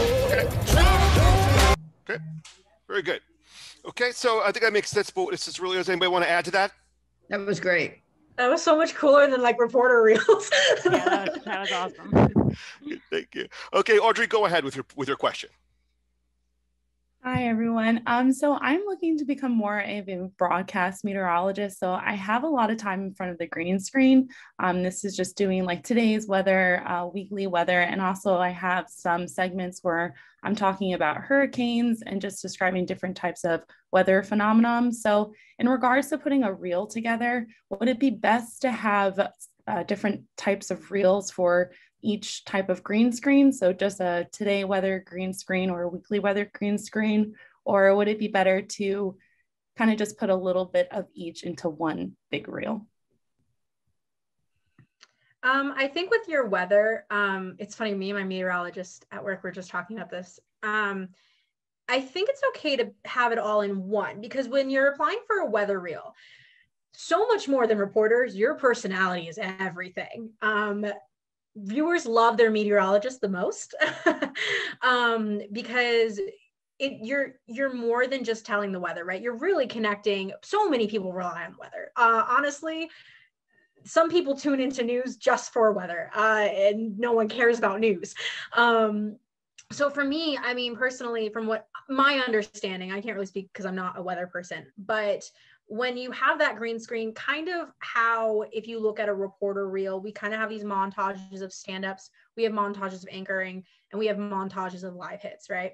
So you can have a montage of you in front of the weather, maybe breaking it up with those tosses or with that ad lib even, talking to your anchor, or if you are out in the field talking about weather, think of that as kind of your stand-up portion. If we're going to compare this to like a newsreel, right? You have your green screen, which is, you can call that more of your anchoring. And then you have your segments, which you can call more of your stand-ups, and kind of having a mix of those as well. I don't think it's bad to have a view in front of the green screen. The biggest thing is you don't want it to be the same thing over and over and over and over again. You don't want one clip of you saying, all right, and out on the south end of Long Island, it's going to be sunny and 50 degrees. Next clip, all right, it's still sunny outside, blah, blah, blah, blah, right? We don't want that. You know, you really want to show more of your character and your personality in a weather reel, because that is really what people are going to look for. I know with my weather person, my meteorologist, when he does all of our recruiting for the weather side, God bless him, because I know nothing about science, but the biggest thing is, you know, he always says, do I finish watching this reel smiling? Or do they make me laugh? Or do they make me feel like I know this person? Like, oh, I could go get a beer with them. You know, how genuine are you on camera? So personally, I think for weather people, you don't need to have a separate reel. You would only need to have a separate reel if you have your meteorology and then you have your reporter stuff.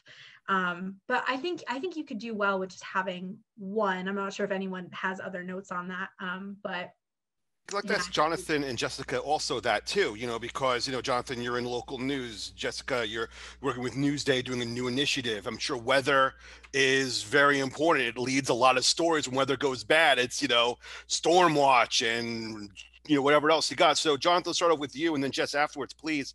What do you think about somebody who's going for weather, you know, as a different medium through all this? Yeah, I mean, I could not agree more with everything that Rachel said. I mean, I think that even today, you know, even in the digital era, weather is still like the anchor of TV news, especially. And if you know, you guys are younger than me, much younger than me now. I don't know what kind of like TV news personalities you know, but for me growing up, like the only like local TV news and even, you know, network TV news names I knew were meteorologists. They were just the biggest personalities in the city. They're the biggest personalities in the world, in the country in terms of news. My meteorologist is Sam Champion, who's been in this business for a very long time. And, you know, once I got to start to work with him, I didn't really appreciate how good he was at his job until I started to look at even some of the other, you know, local meteorologists. When he is very similar to Bill, like I was talking to before, when he is talking to you, it seems like he is talking to you. You know, it's important for him to, sometimes when he starts a weather hit, he's holding his coffee mug, he's holding out his arm, he's kind of like beckoning you in to kind of go through this weather report with him. And it's just so much more enjoyable to kind of watch him, you know, do his reports.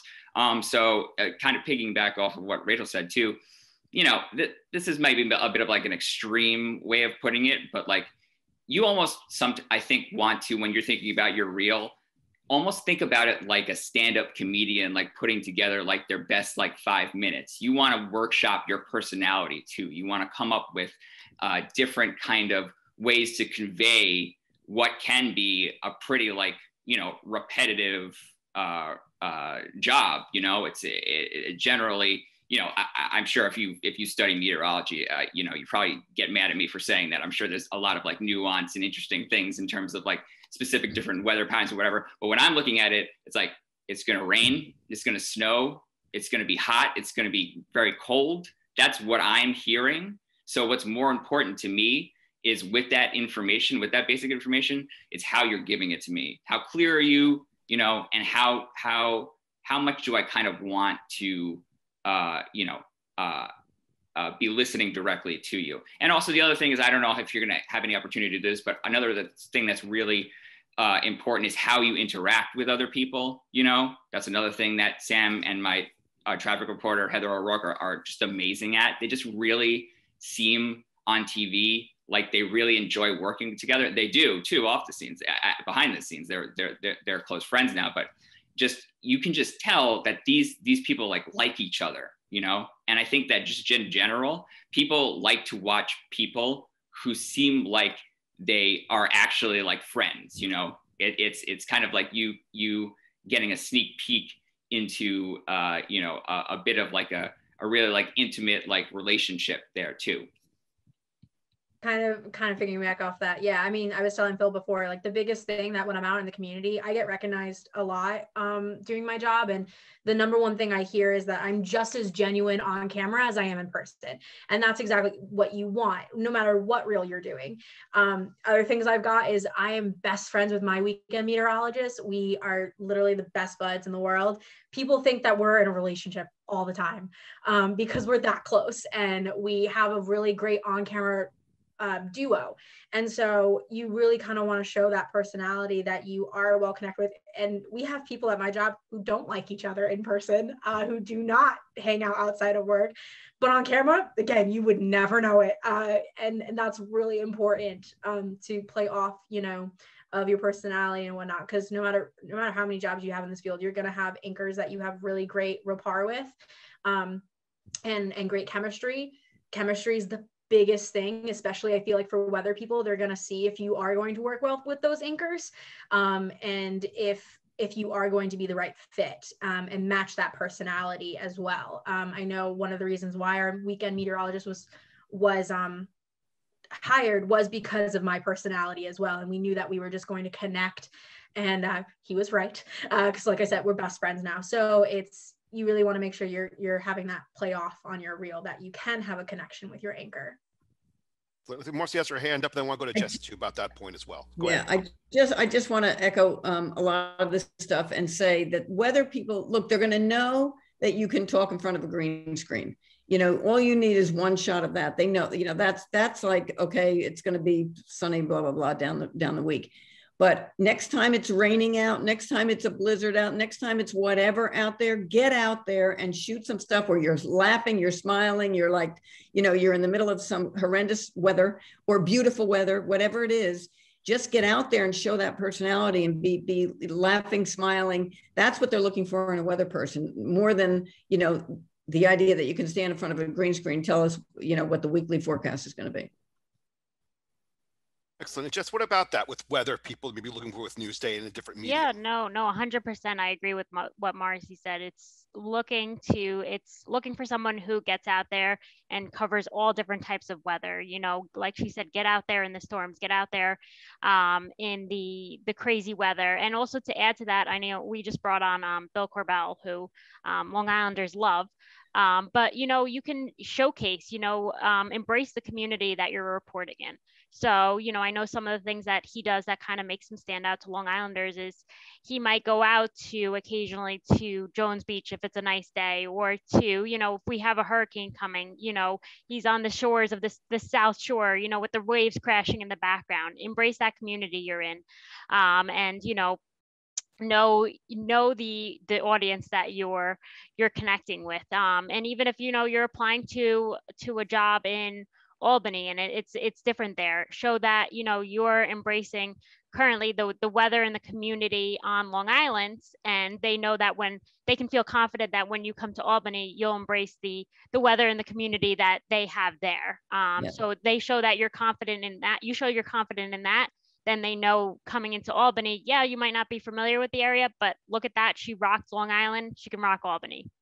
So I think that's important too, just to add on to everyone's points. That's excellent. Thank you so much. It's great. Believe it or not, we're starting to wind down a little bit. It's already been an hour and 40 minutes, going strong. So I want to make sure, you have the opportunity to ask any other questions you may have, maybe anything that we missed before you want to get us to cover that we didn't address. I have my reporter reel if you want me to show an example of what like a news reel looks like. Okay, sure. Yeah, we'll play a little bit of that, absolutely, and then we'll end with some more questions to wrap us up. That's great, Rachel. Go ahead. Yeah, sure. Do you want me to share my screen? I can. Yeah, I think the share I turned on for everybody. Okay. So cool. Yeah, anybody could share their screen anytime they wanted to at this point. So, you could have. Yeah. So this is my.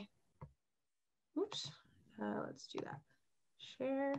Okay, so this is my general MMJ reel. Like I said, I have two reels. I have a investigative reporter reel and a normal news reel. The only difference really between the two is the fact that one has my investigative stories on it. This one has a feature piece and a hard news piece. So I won't really play the packages, but altogether my reel is like 8 minutes long. Again, the longer side of it is the package part. So kind of, I was talking before a little bit about transitions as well. This one doesn't have any of my transitions. I kind of just flow into it. I don't have any of my anchor stuff on this. Cause again, if I'm applying to an MMJ job, I don't want to include any of that. So how Matt and Joe were saying before, I have a slate. You always want to have a slate on your reel because you want your contact, you want your title, you want your phone number, email. Biggest thing too, never put your work email on your slate. Don't do it. Please put your personal or professional one. I had a couple people email me that with their current employment. Don't know why they would do that. Because again, also your emails are monitored at work, and depending on where you are in your contract, I don't think you want your news director to know that you're looking for other jobs. So I can just play a couple seconds of this. Thank you. And it's about 5 seconds long, this slate. There is a large amount of confusion right now. Questions being asked like, is the taxi service going away? Oh, I think you need to share your audio. So stop share quickly, and then you have to click this button that says share audio, and then try it again if you could. Share. So stop the share for now. Yeah. Okay. It's an annoying thing. It's not a default. Go to share, and you'll see share computer sound on the bottom. Gotcha. I do that a lot of times. Yes. There you go. Go ahead. All right. Answer, no, nothing is actually changing, except there is a large amount of confusion right now. Questions being asked like, is the taxi service going away? Are ride shares going to be more expensive? The short answer, no, nothing is actually changing except one main key factor, and that is the type of company that they are choosing to use. The future of the park has really grown concern amongst the public within the last month, and mainly because they already thought it was sold years ago. And you can see that I am currently the only one on the property right now, the facility is completely dark inside.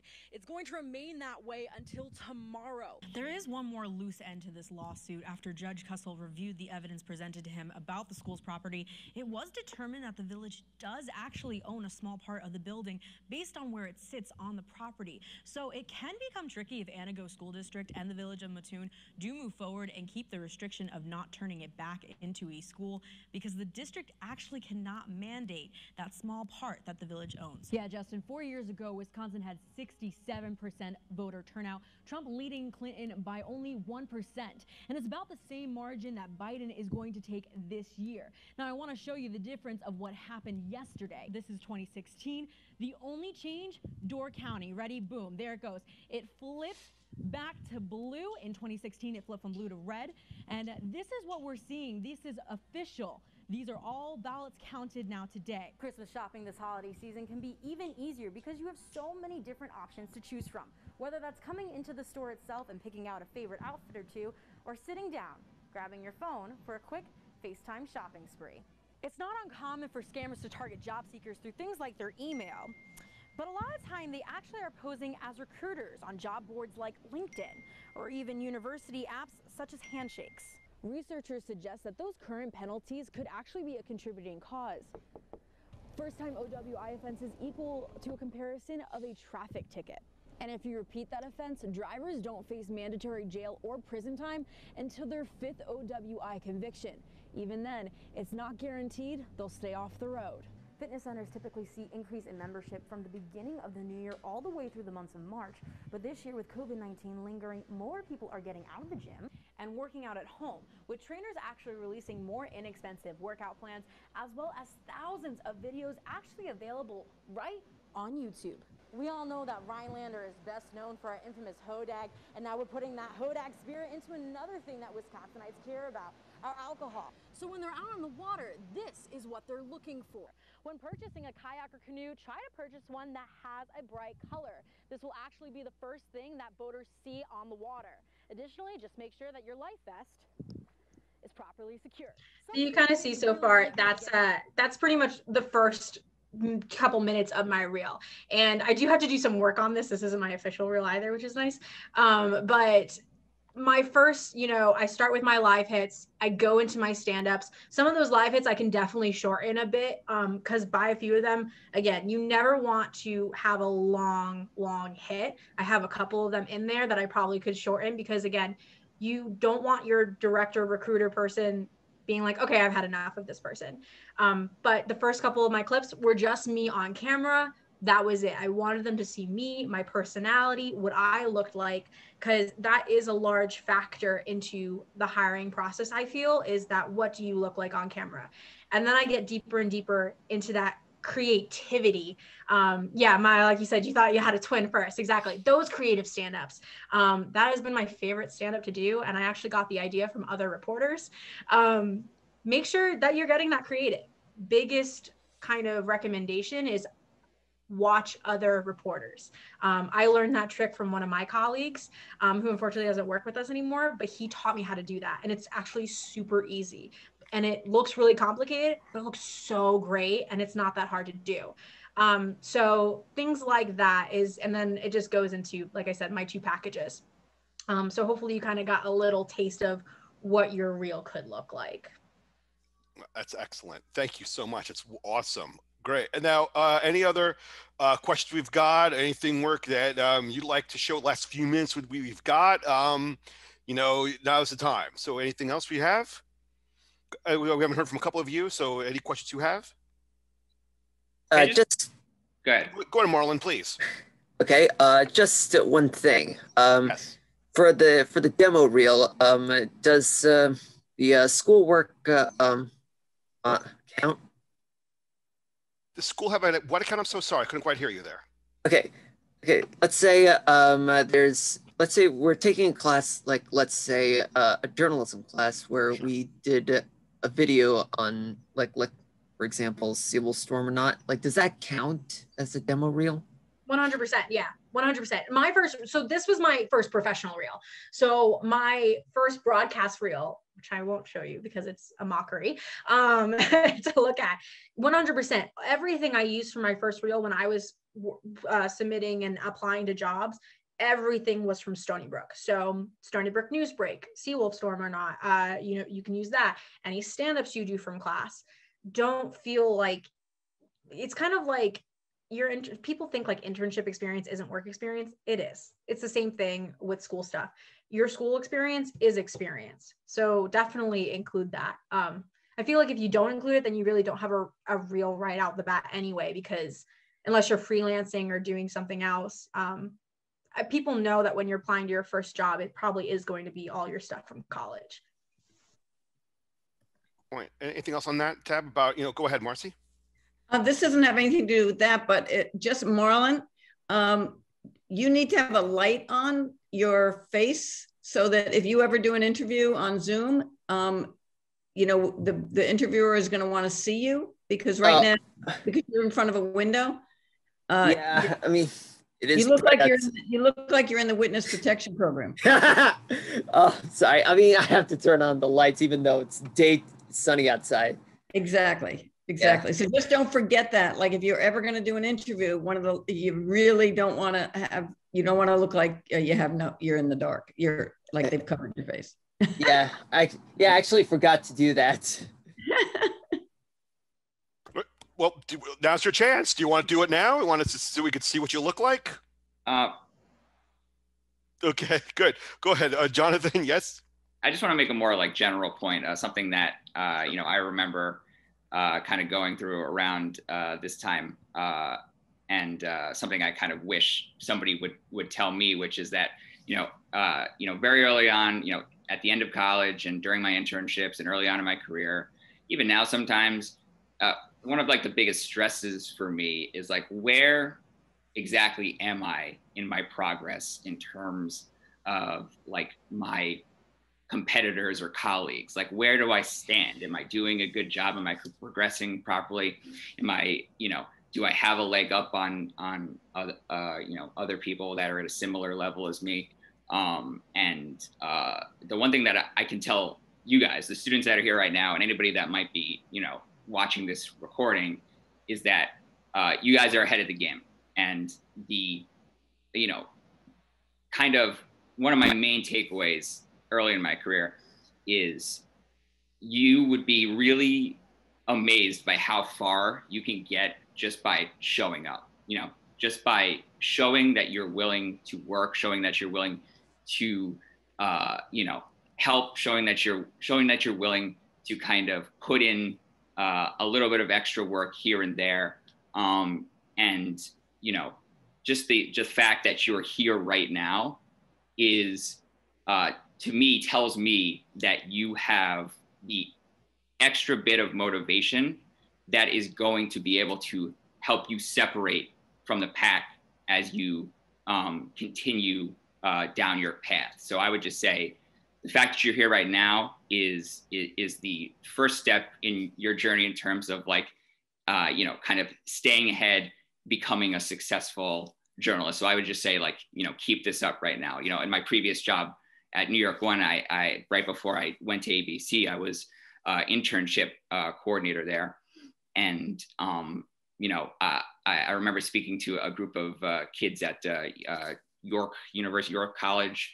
And at the end of there's about 30 kids in there. And at the end of the talk, I told them, what I'm going to do right now is I'm going to put my email on the board right now.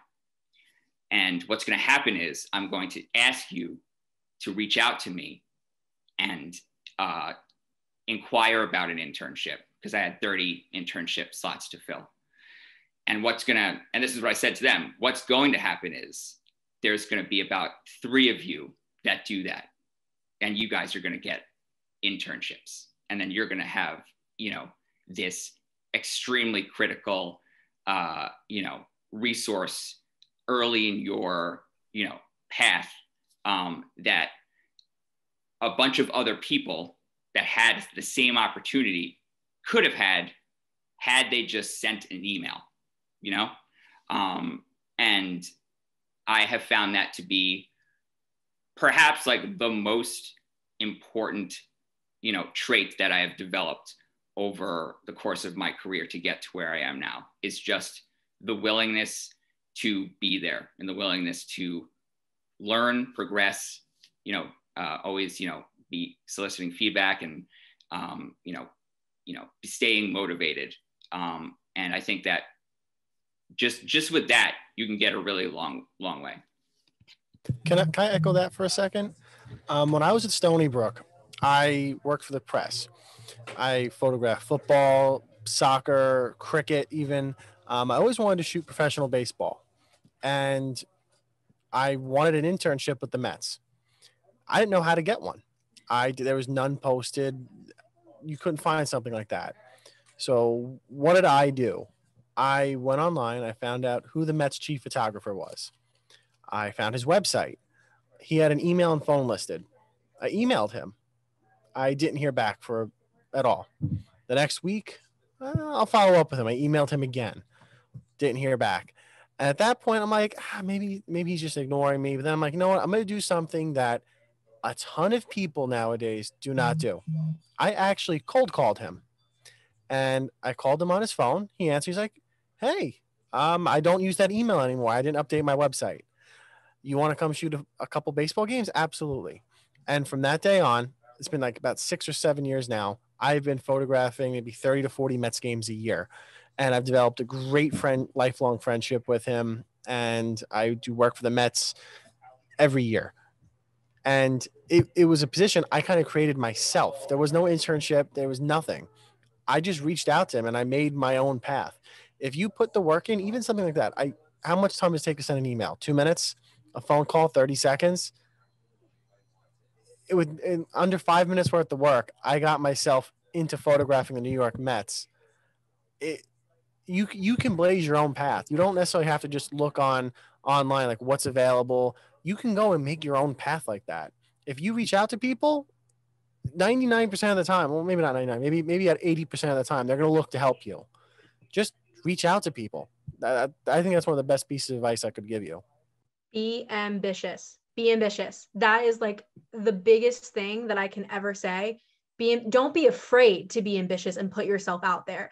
For years, my ambition was looked down upon by so many of my colleagues and other students and whatnot, but I got everything I ever worked for. And that is the biggest thing. Don't be afraid to put yourself out there. I know you guys are all on LinkedIn. I know a lot of you guys have reached out to me through LinkedIn. Feel free to, if you connect with producers, connect with other reporters, connect with anchors or news directors, recruiters. And anytime that you connect with them, send a message. Send, hey, this is where I'm at in my career. I would love to send you some stuff. Here's my reel. Here's my resume. This is what I'm looking to do. This is what I could do for you if you were to hire me.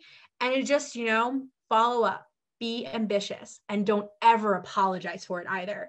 Kind of what Joe was saying, like all the internships I ever got, I never applied to the single one of them through the website. I got them all through networking and saying, hey, this is what I can do for you. Take a chance on me. They all did. I got to go to London. I got to work for BBC. I got to freelance for them. I still can freelance for them if I wanted to. Make those connections and don't ever apologize for being ambitious, because that you will never, ever, you will look back and never regret it. Excellent. Marcy, go ahead, please. That is some of the best advice. Absolutely. What Joe said, what Rachel said, Jonathan, the same thing. No one's going to knock on your door and say, hey, I hear a budding reporter lives here. Would you like to come, would you like some advice, or would you like to come work for me? If you're not putting yourself out there, because I'm telling you, most people aren't. Most people are doing exactly, what Jonathan said when, he puts the thing on the blackboard and guess what? 3 people respond. I do it all the time. I talk to classes all the time. I say, reach out to me if you want me. 2 of them do, 3 of them do. And they're the ones that I end up helping. And they're the ones that get the advice. And they're the ones that are ambitious enough, as Rachel said, to forge their own path. So absolutely. I mean, that story, Joe's about, the baseball is just awesome. It's just, it's great. It's excellent too. And I think Maya had a great quote. Maya, want to talk about that quote a little bit and what that means to you? Yeah, like, if opportunity doesn't knock, and like being at a SUNY school in comparison to Ivy League sometimes, you know, that could kind of hinder your opportunity sometimes. So yeah, like you guys were saying, I loved all that advice. You know, it just makes me smile, you know, build that door. Maya, can I just say something to that too? Just because you brought up the Ivy League thing, because, you know, going to Stony Brook, choosing not to go to graduate school, you know, going right into the business after that, for the first couple of years of my career, you know, I still had that kind of like motivated mentality, but there was something in the back of my head. I was like, man, like, you know, how am I going to like stack up to like these kids that are, you know, going to NYU, going to Columbia J School after, you know, undergrad, like what's going to happen? And then a year later, all of my interns, when I was internship coordinator, were kids at NYU, Columbia, all these top Syracuse, all these top, you know, journalism schools that, you know, people talk about, like, you know, if you want to make it, you know, it's good to have some prestige like that. For me personally, it's not important at all. You know, Stony Brook especially, it's the best decision I ever made. It really, everything that I needed to know out of college, I got from undergrad at Stony Brook, and then I just hit the ground running. And, you know, there's never been somebody that I have, you know, come across that went to, you know, Columbia or NYU or anything like that, that I thought, wow, like if I just went to Columbia, you know, I would be just as good as them. You know, that's never been a thought that's crossed my mind since. I pit my Stony Brook graduates against Columbia graduates in a minute. Yeah, and kind of going off that too, like, I mean, I've worked with so many reporters that I've never met someone who went to an Ivy League school, you know, like even Sylvan and I were talking about this before too, when I was applying for internships, like, yeah, you can hire someone from NYU, but I worked with NYU students at BBC and they didn't know half the stuff that I knew.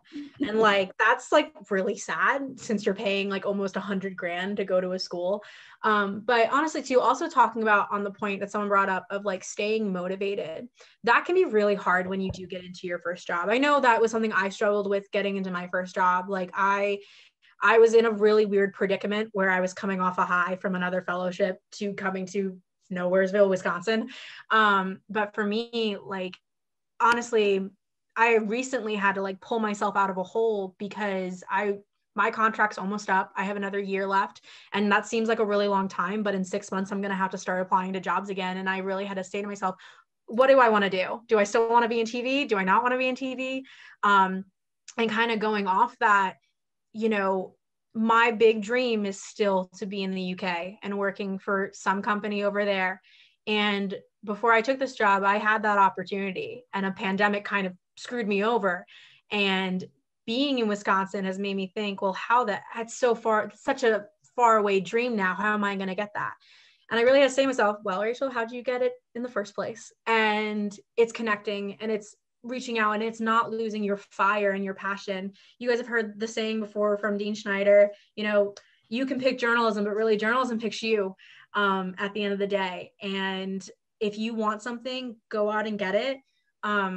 You know, whether that's connecting. And when you get in your first job, always be looking for the next. Like, obviously get situated in your job and do your job well and know that you're committed to it for 2 years.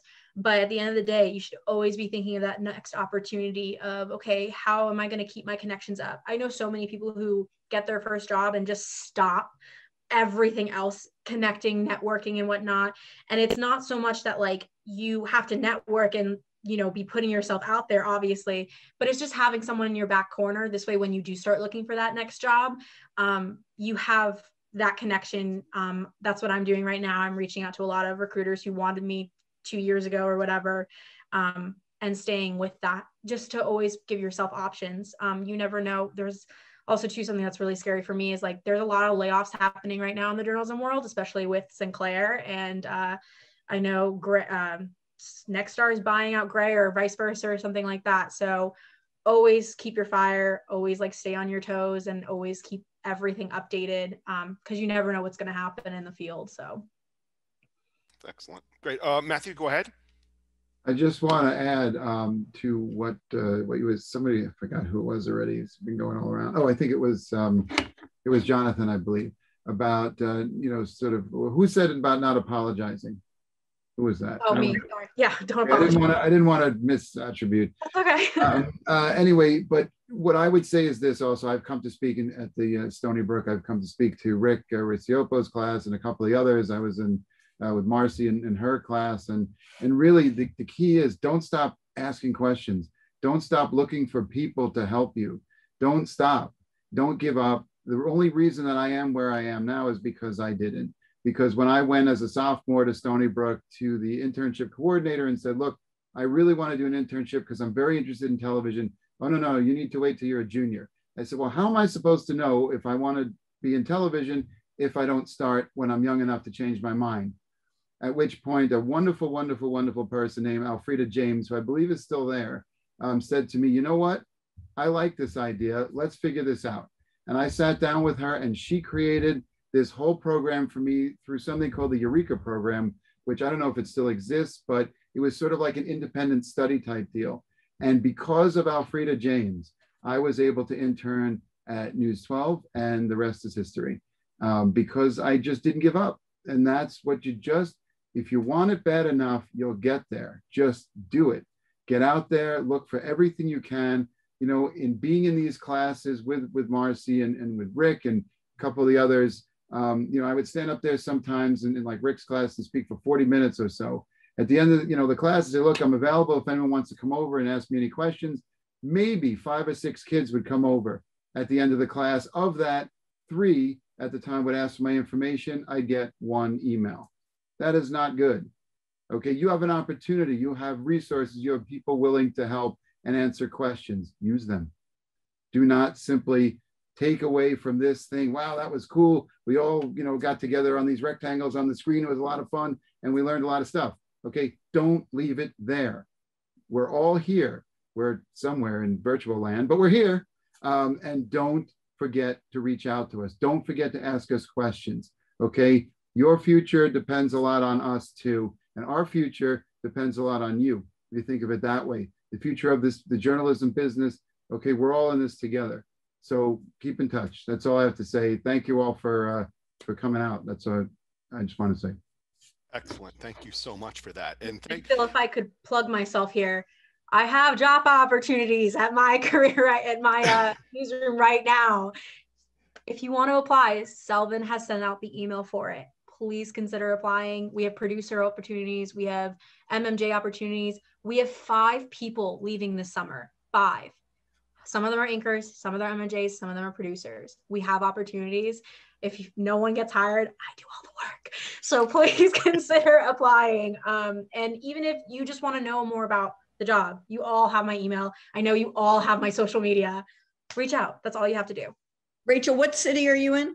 I'm in Rhinelander, Wisconsin. It's Market 134, and it's in the Northwoods of Wisconsin. So really great. I know it's Nowheresville, Wisconsin, I say, but it's a really great. What's the nearest big city? We're about 3 hours away from Milwaukee, 4 hours from Madison. Green Bay is maybe 2. City, yeah, that's them. But we are part of Wausau Market as well. So that's like the closest city part of us. So a lot of great first opportunities. We have people going from 134 to Market 12. We just had someone hired there. We have market people now in Market 24, Market 10. So consider applying, because again, if no one gets hired, I get stuck doing all the work, and I don't mind doing that, but working 60+ hours a week isn't really my forte anymore. So consider applying. Even if you have questions, always reach out. That's excellent. That's amazing. Thank you. Okay, anybody? I guess that would wrap things up. I gotta say, this was like a master class in reels in a whole area that we've never had before. This recording and what we've gone through today is pure gold. For one, I cannot thank our panelists enough for their time. Marcy McGinnis, Rachel Eiler, Joe Ryder, Jonathan Millam, Jessica Suarez, and Matthew Moskowitz. Thank you for everything that you've done for us today. We really do appreciate everything that you've given. Okay, I guess I'll do it for now. Those who are graduating, hey, Alumni Board was the reason why this happened, and the motivation of the Alumni Board to give back is what this did. So please, graduating is not the end. It really isn't. We would like to keep these things going, because it's these ideas from alumni that allow opportunities like this to happen, which I think has been truly remarkable. Okay. All right. Thank you all very much. This means so much to me, and for me, thank you again. I appreciate it. Thank you, everybody. Take care, everyone. Be well. Thank you. Take care, Bye, everyone. everybody. Bye. Thank you.